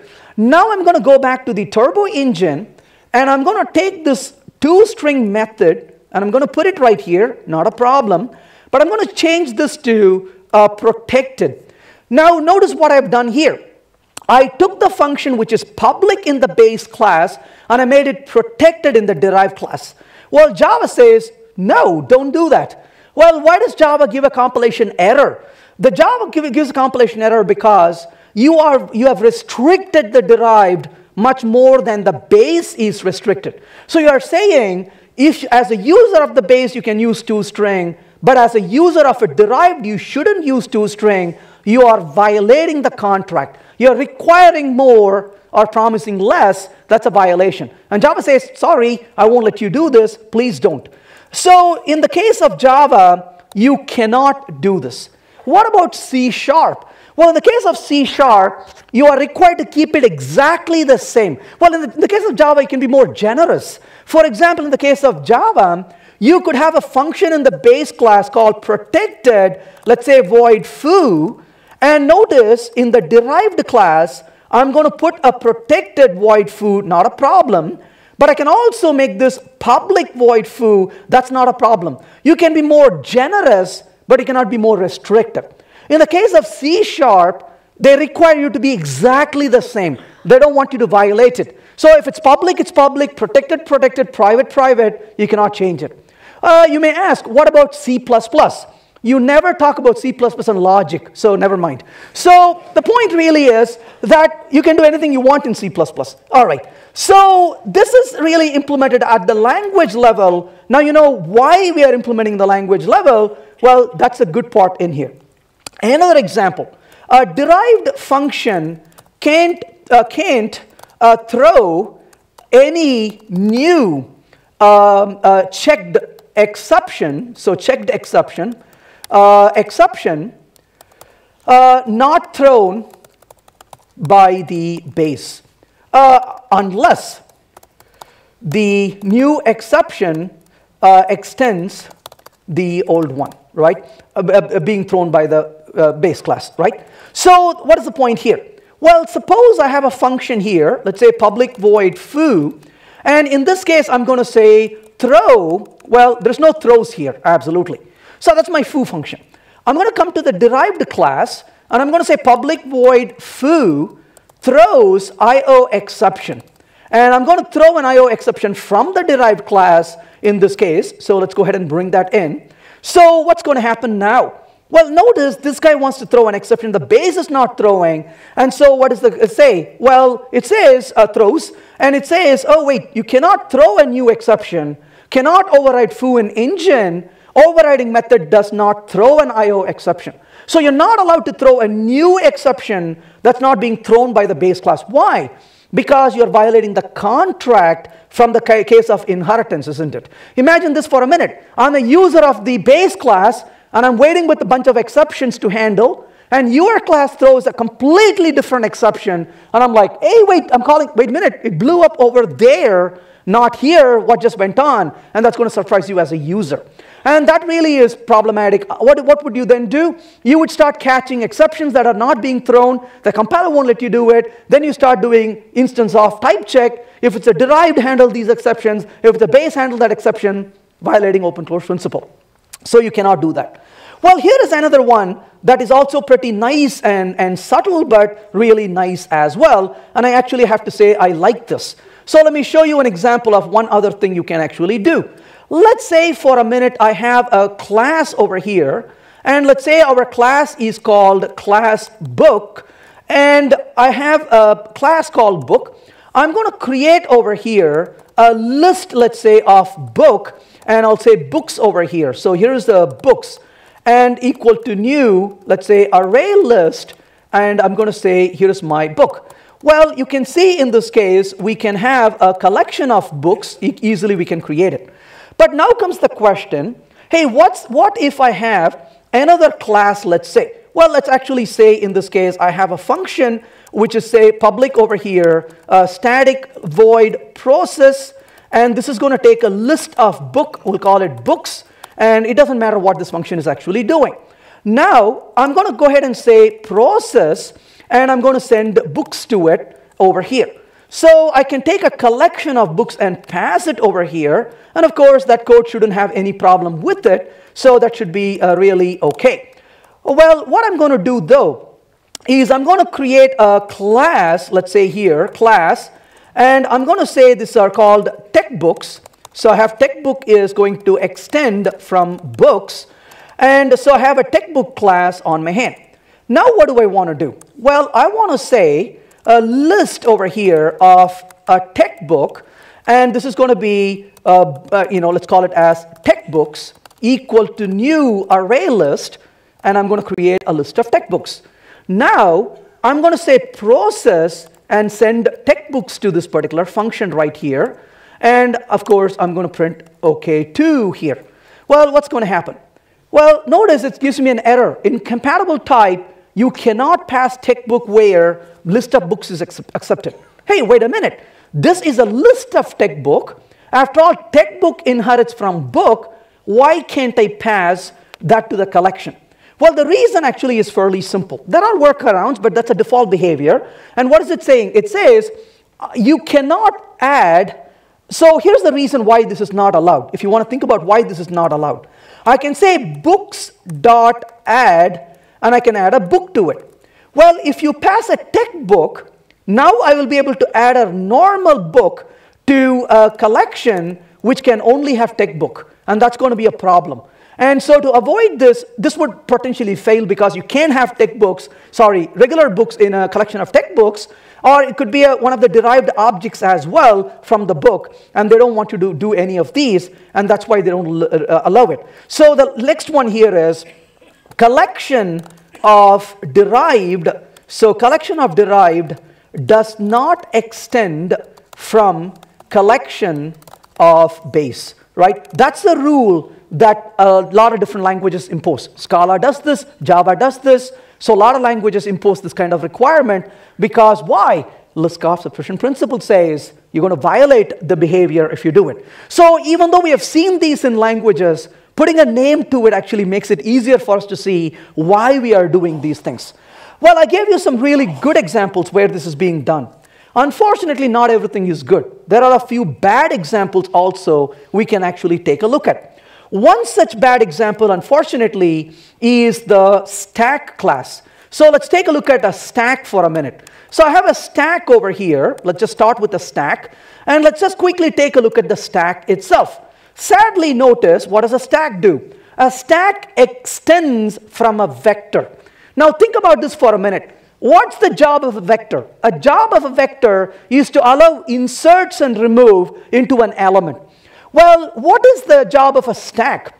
A stack preserves invariant. So a stack says, I will let you add on the top, and I will let you remove on the top. You should not be able to go into a stack and arbitrarily remove and add elements into a stack. So there's a concept of invariant we have to be careful about. So what does invariant say? Invariance on a stack says you can only remove what you put in last, LIFO, last in, first out. Great. But unfortunately, though, notice how a stack extends from a vector.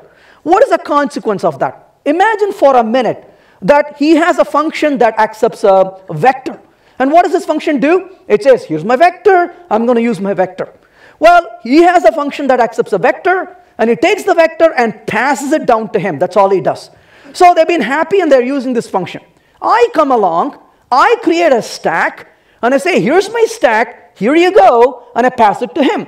What does he do? He says, nice vector. And then he takes the vector and passes it down the chain to the next function. And what does he do? He says, vector, come on over. And he inserts and removes elements from it. And then I get back the stack and say, how's it going? And the stack is limping over and says, please never do this again to me, right? And the stack says, I feel overly violated, right? So the stack is unbelievably unhappy. Why? Because you completely violated its invariant, and it says, never send me back to him, right? And the minute it sees him, it runs away. So the point really is, this is not his problem. He's a nice guy. It looks like a nice guy. He says he's a nice guy. Okay, then he is.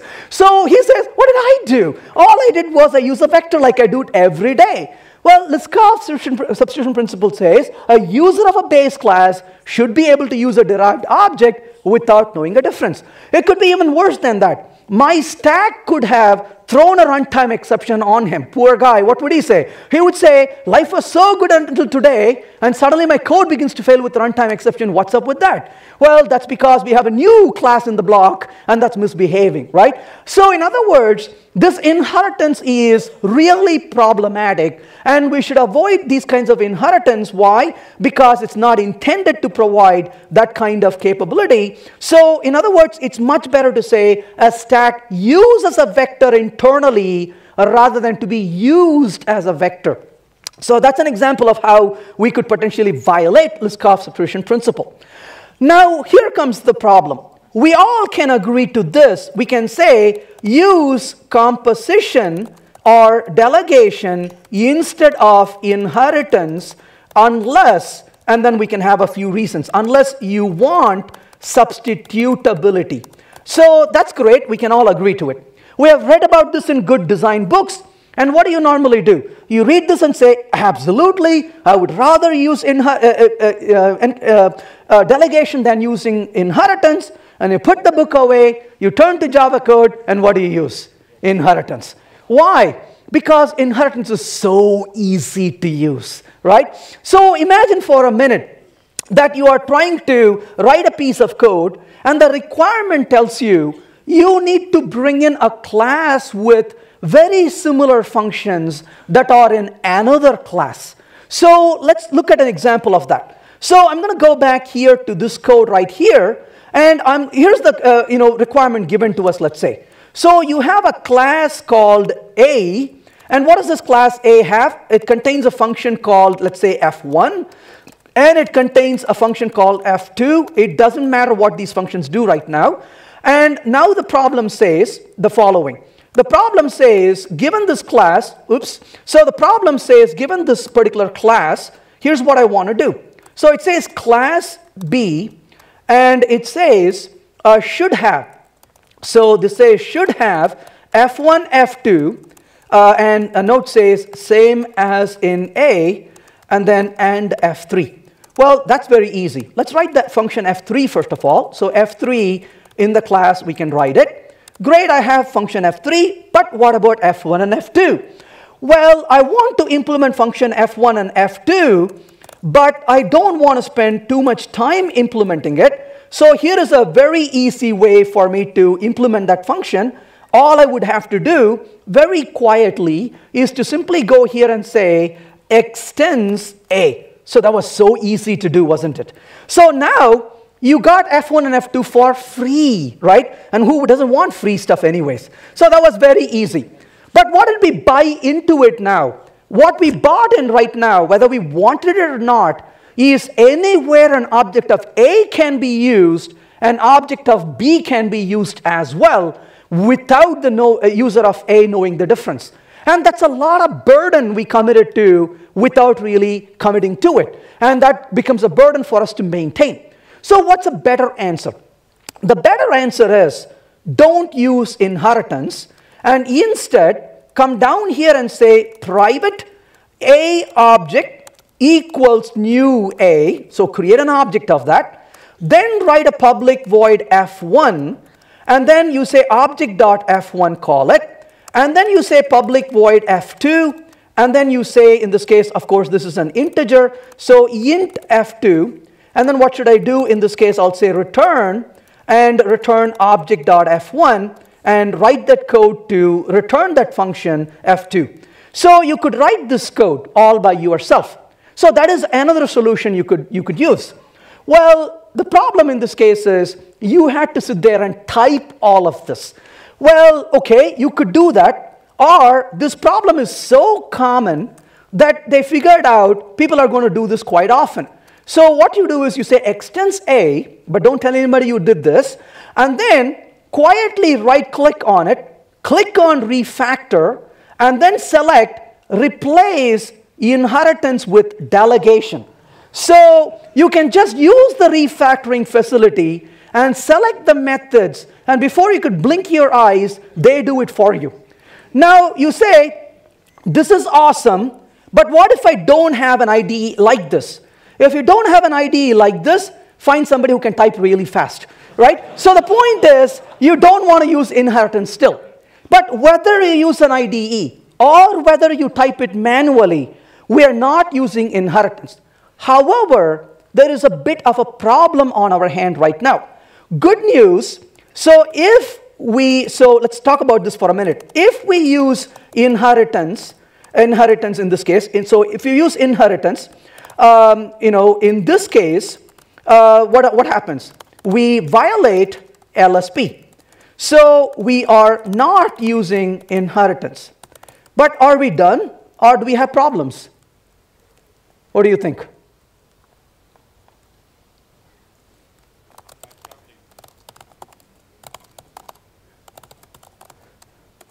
What do you think?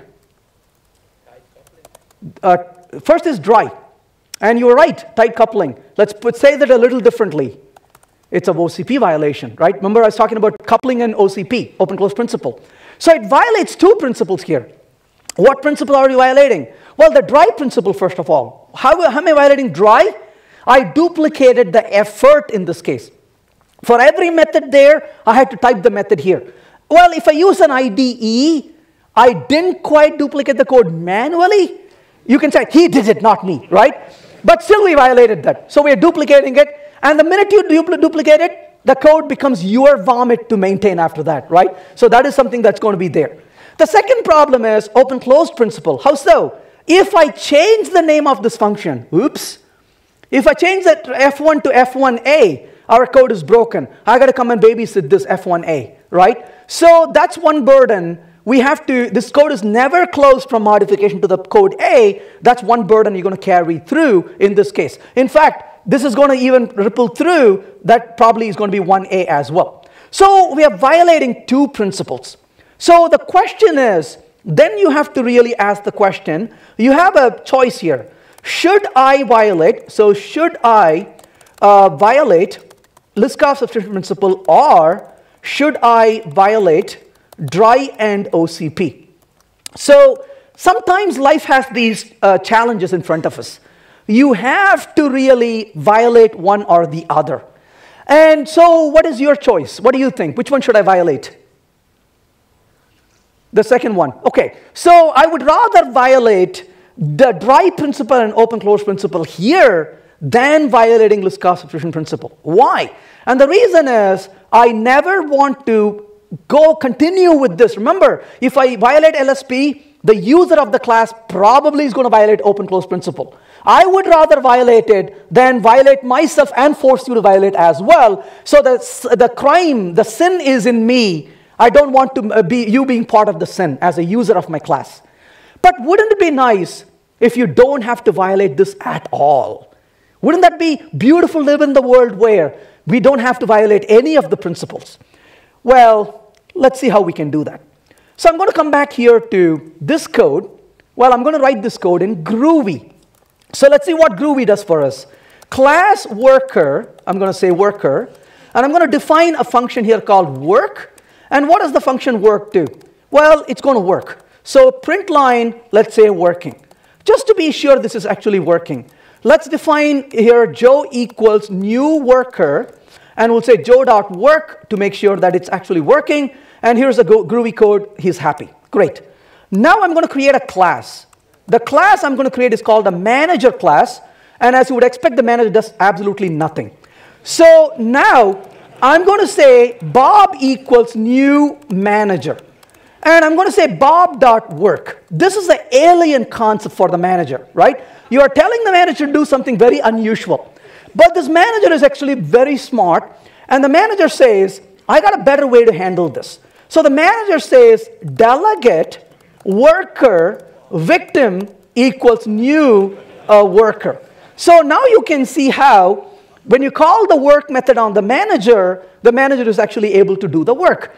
So the point really is, this does not violate Liskov substitution principle. It does not violate the dry principle. This does not violate the open-closed principle either. How so? If I come and change the object of worker, I don't have to touch the manager.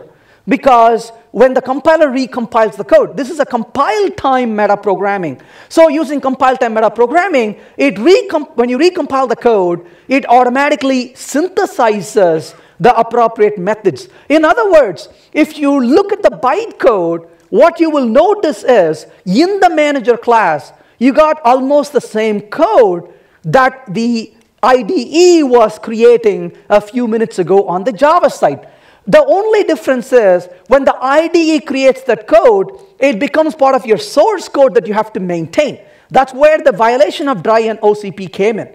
Whereas what Groovy does is it generates that code in the bytecode level, so you never have to maintain that bytecode by hand. And anytime you modify the source code, you recompile this code, it resynthesizes the methods for you. So that's one of the biggest benefits you get. By using these kinds of techniques, we can remove this kind of violation of the principles, and languages can mature enough to provide some of these principles. We already saw how Java is mature enough to support LSP in so many areas. We saw that already. For example, in case of exceptions, in case of private versus protected, and we also saw how it protects us from inheritance when we are dealing with collections of objects and extension. So Java does this quite a bit, but Java can also go a little further and say, hey, I'm going to take care of this for method injection as well. They could potentially do this if that, eventually that can be a feature added either to a language or through libraries. We can expect something like that.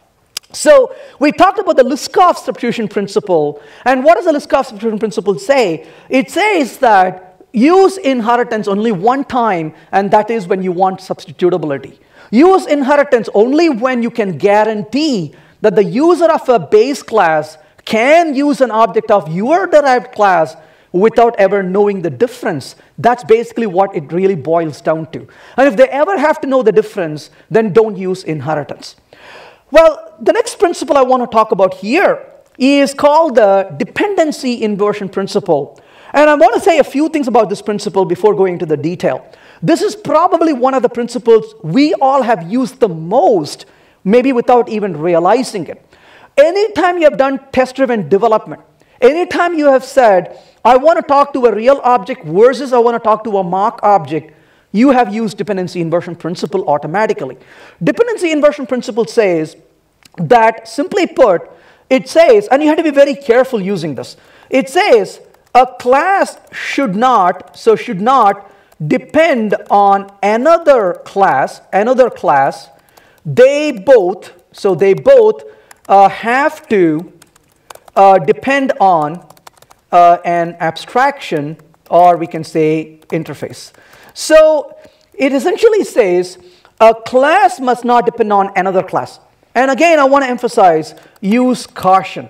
If you blindly use this, you're going to increase complexity of your code. So I wouldn't recommend using any principle unless you see a really good reason or a force to use the principle. Tomorrow I'm going to talk about design patterns. And when it comes to design patterns, I often relate to these design principles quite a bit. And so I rely on these principles a lot. But I only use the principles when it actually makes sense, when it makes difference. So don't use these principles when it doesn't really have a compelling reason to use. But having said that, the dependency inversion principle says, depend on a class. A class should not depend on a class. Instead, both of those should depend on an interface. Well, if you've used a mock object, and you want to substitute a mock object with a real object during testing versus integration, what do you normally do? You have an interface that is going to support in between. Or you have several services you want to talk to. One of the poorest way you can use this code is, you could have said, I've got all these services, I'm going to switch between these services using an if-else statement and instance of. We know that's violating open-close principle. Well, this is what I've noticed most of the time. I don't want to violate open-close principle. How do I avoid it? I tend to use dependency inversion principle to avoid it. So I see these two principles kind of working in tandem. To avoid open-close principle violation, I often employ dependency inversion principle. So I usually see open-close principle as what I'm trying to get away from, and I often see that dependency inversion principle is what I often get into. So that seems to be a nice tandem of these principles. Not all the time, but they seem to happen a lot of times together. Now, I want to give you an example of open-close principle, but I'm going to do that without actually writing a single line of code. And I'm sure we can relate to this very quickly. And for this, I'm going to talk about my very first visit to Norway. And I go there very frequently to teach classes and do some consulting. But this was my very first trip back about 17 years ago. Well, remember what was 17 years ago? There was the time when we did not have smartphones. It's hard to remember this, right? It was a time with no cell phones, actually. So I land in Norway. And this was an afternoon. I was there to teach a Java course, actually, for a week.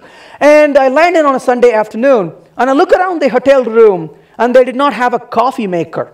And I'm a guy who has to drink really bad coffee several times a day. So I kind of looked around the room. There was no coffee maker. I went down to the reception and said, excuse me, there's no coffee maker. And they said, yeah, we don't give coffee makers. And I went into a lengthy discussion about why coffee is so important for me. And finally, the lady said, you know what, you can take my coffee maker, keep it with you. I'll take it from your room at the end of the week. She was ready to get rid of me. So now I had a coffee maker. I was really happy. Well, I was getting ready for bed. I'm a guy who usually goes to bed reasonable time. I'm not a really late nighter. I get up fairly early in the mornings. I'm an early morning person. So I decided to go to bed. And I also rarely have jet lags because I travel a lot. I don't have jet lags. So I was ready to go to bed. And as I was getting ready to go to bed, I looked around the room and I was shocked a little bit because I did not see a clock in the room. And I was really agitated. I thought to myself, what does this Norwegian, hotels have to do with anything that starts with a C? No coffee maker, now no clock.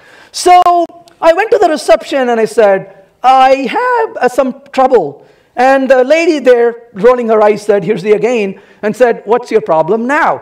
I said, my room doesn't have a clock. And she said, yep, we don't give clocks in the rooms. I said, that's a problem. Because without a clock, how do I wake up in the morning?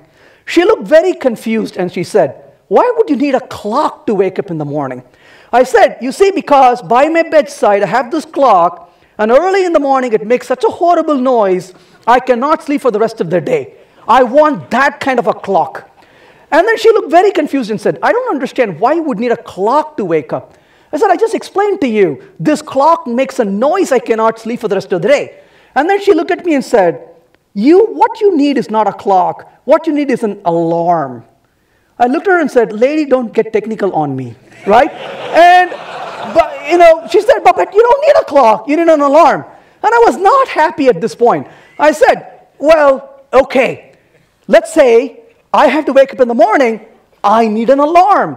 And I looked in the room. I did not find a clock. She said, you don't need a clock. I'm like, okay, fine. I need an alarm.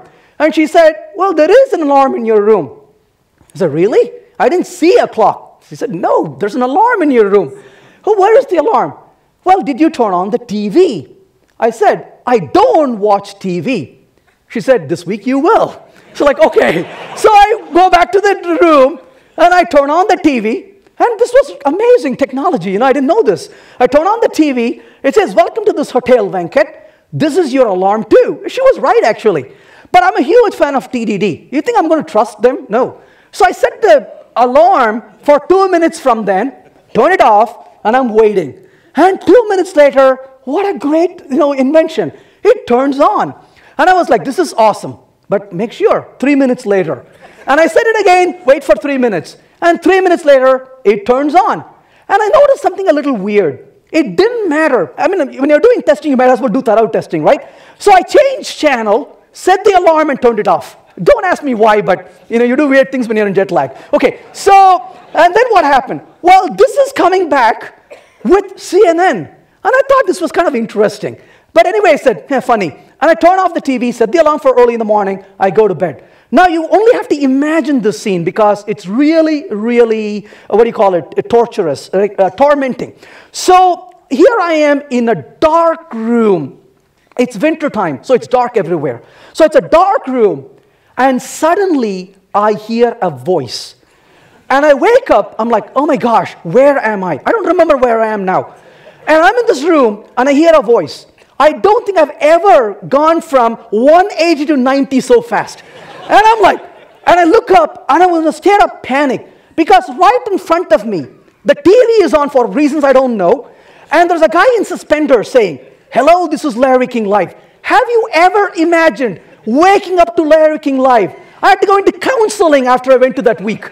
And now I'm awake, and the volume keeps increasing by the second. I'm like, where's the remote? Turn off, turn off, turn off. I don't want to wake up the neighbors, right? And my heart is pounding. I'm like, okay, the TV is off now. The volume is low. And why am I awake now? Where am I? And I started thinking, I got to tie this back into this anyways, right? So I was thinking, and I thought about this lady, and she taught me a wonderful lesson. She said, hey, person Venkat, you should not depend on clock, you should depend on alarm. This was a very nice idea because it made me realize a few things I did not think about. Because when I depend on a clock, I am so dependent on the clock. But what did the clock provide? Sure, the clock provided the alarm, but my dependency was totally messed up. What I was depending on was not the clock. What I was really depending on was that horrible alarm that the clock has. Now that she mentioned this, I realized quickly that I can do quite a few interesting things with it. So what I can do, this is probably ever you have seen UML being drawn in a notepad, but the point really is you can do some wonderful things with this.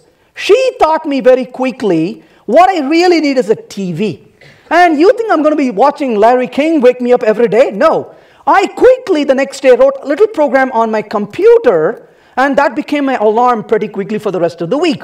Well, these days, of course, I don't need a computer. I got smartphones on my hand, which I can use. And that works really well as well. So we could use so many different implementations, all the way down to even some really advanced implementations. And I do have to tell you, this is one of my most favorite alarms I ever find.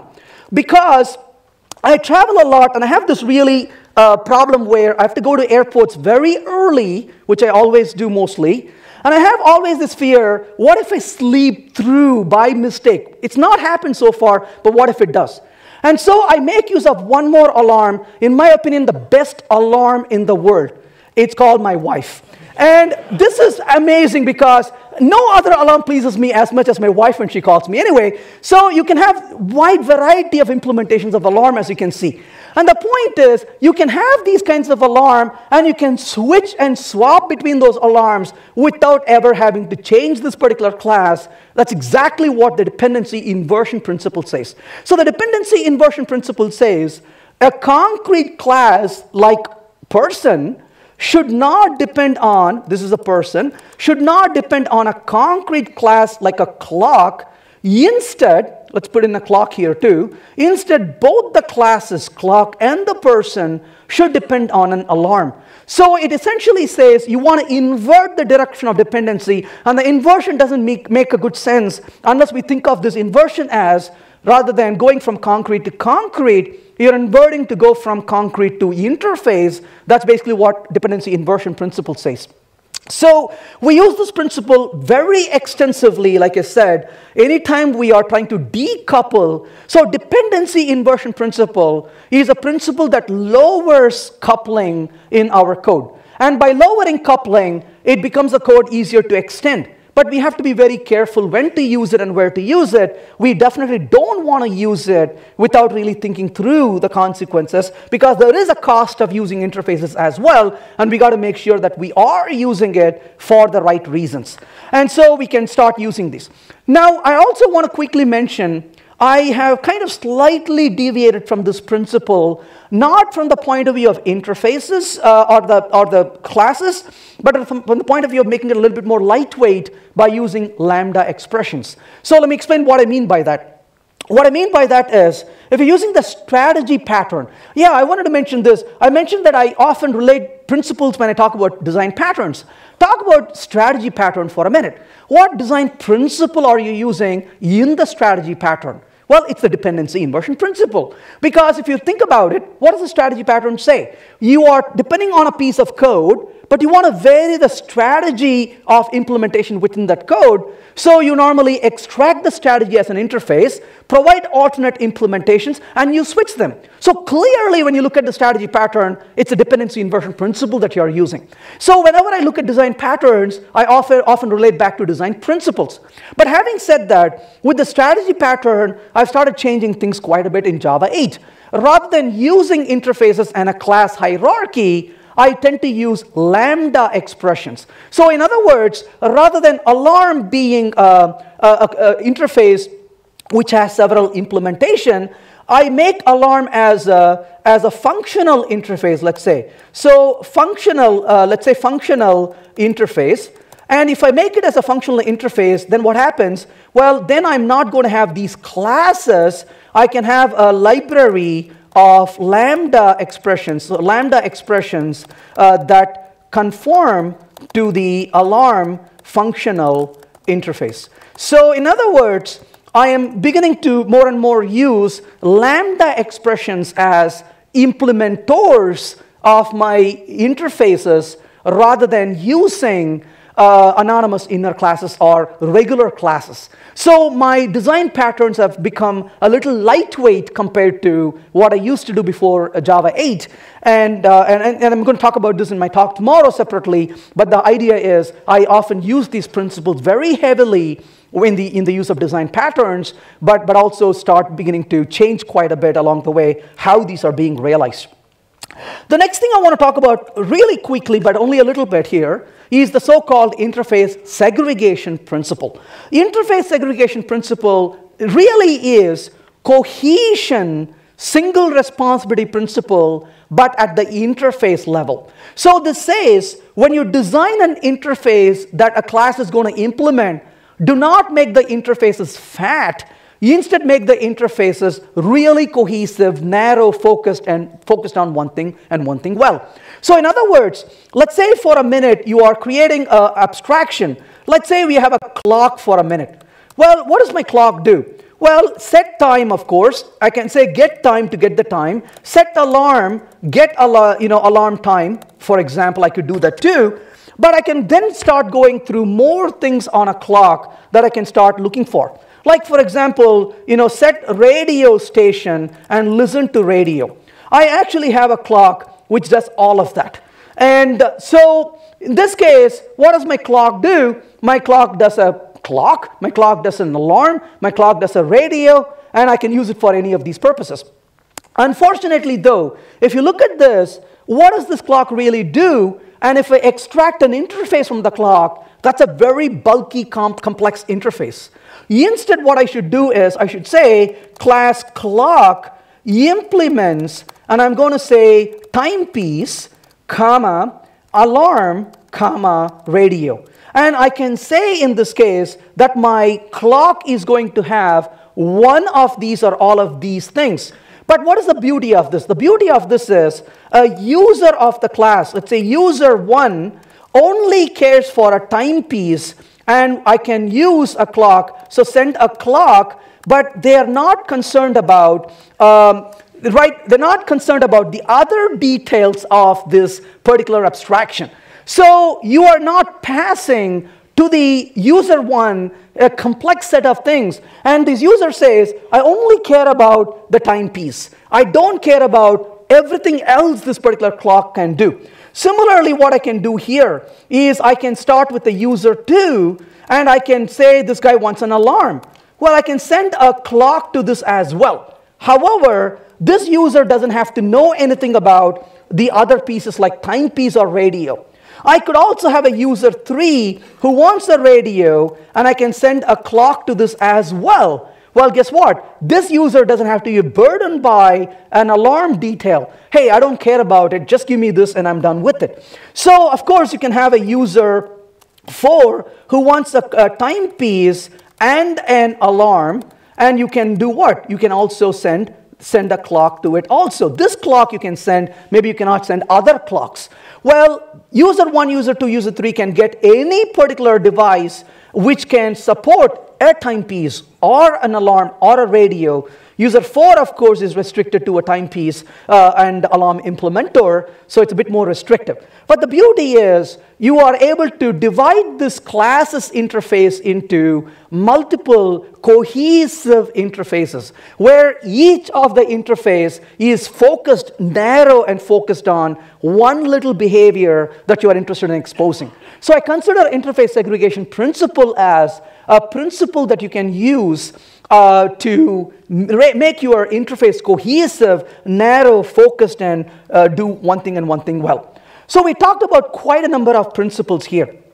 These principles have been around for quite a long time, but you probably have heard of the solid principles until now. But I want to spend a minute on talking about solid. Well, solid is single responsibility principle, open-closed principle, Liskov substitution principle, interface segregation principle, and dependency inversion principle. But I think there is more to this we need to really keep in mind. We talked also about the Yagni principle, and then we also talked about the dry principle. So don't forget the dry and Yagni. Those are extremely important as well, because I find that not only do we need to think about solid principles, something is more fundamental than solid. which is not duplicating code, duplicating effort, and also postponing things so that we don't get dragged into complexity. And our desire to keep complexities minimum is something we have to honor and respect as well. So that is something we should definitely do. So given this, we can think of these principles and we can apply them. But the question is, when do we really use these principles? And also, how do we really apply these principles? Well, I'm going to say, the time when I do apply these principles, I often look at design as a two-prong or a two-phase design. I use strategic design and tactical design. A strategic design is a very high-level design. A tactical design is often a low-level design. A strategic design gives me a direction and idea to go to. A tactical design paves the way to refine those ideas into realities of the project. I tend to use these principles a little bit during strategic design. I do use these a lot during tactical design. In other words, I use these principles almost every time I sit and write software. When I design and write code, I use these principles. So these principles are things I use almost on every single day, every hour that I work with software. I use these principles. I find these principles to be extremely valuable for that reason. And I also tend to use these. How do I use this? There are two ways I use this. I use these principles as a way to discuss among developers. So I would sit down with developers and I would say, hey, if we do this, we'll be violating the open-close principle. Hey, let's apply the dependency inversion principle here. Let's apply YAGNI and postpone this. So we use this as a vocabulary to communicate. We also often tend to use this as a way to communicate, a way to really use this during TDD or test-driven development. Because to me, writing a test case really is not about writing a test case. If I use TDD as a vehicle of writing test cases, I'm not going to be very effective at it. And instead what I do is, when I start writing test cases, I often ask, what does this test do? How does it feel to use this object? What are the consequences? Am I increasing coupling when I use this particular object? The test kind of makes you think about it. What is the cohesion? What is the responsibility of this class I'm designing? Hey, if I use this particular code, am I going to violate open-close principle here? Or should I really use dependency inversion principle to gain access and test this code? So I tend to use these principles a lot when I'm writing test cases. Even before I implement the code to make these test cases to pass, I apply them very constantly and continuously. So they have been very, very powerful and useful for that reason. Yeah, I will update my website to post this list of topics. I won't post any code in this case because the codes were not that really significant, but I will post these topic list on my website, agiledeveloper.com. And so applying these principles has been very rewarding for me. I would say that a lot of code, it's a learning process. I don't think I can claim that I have a perfect design. I don't think I will ever have a perfect design. But I think I'm getting better every day as I'm doing design. And my design is a lot better today than it was, say, about 5 years ago. I would say thanks to a lot of these principles I've learned over time and applied them. But applying these principles has been the real reward for me. And I hope you will find them useful as well. Thanks for your time.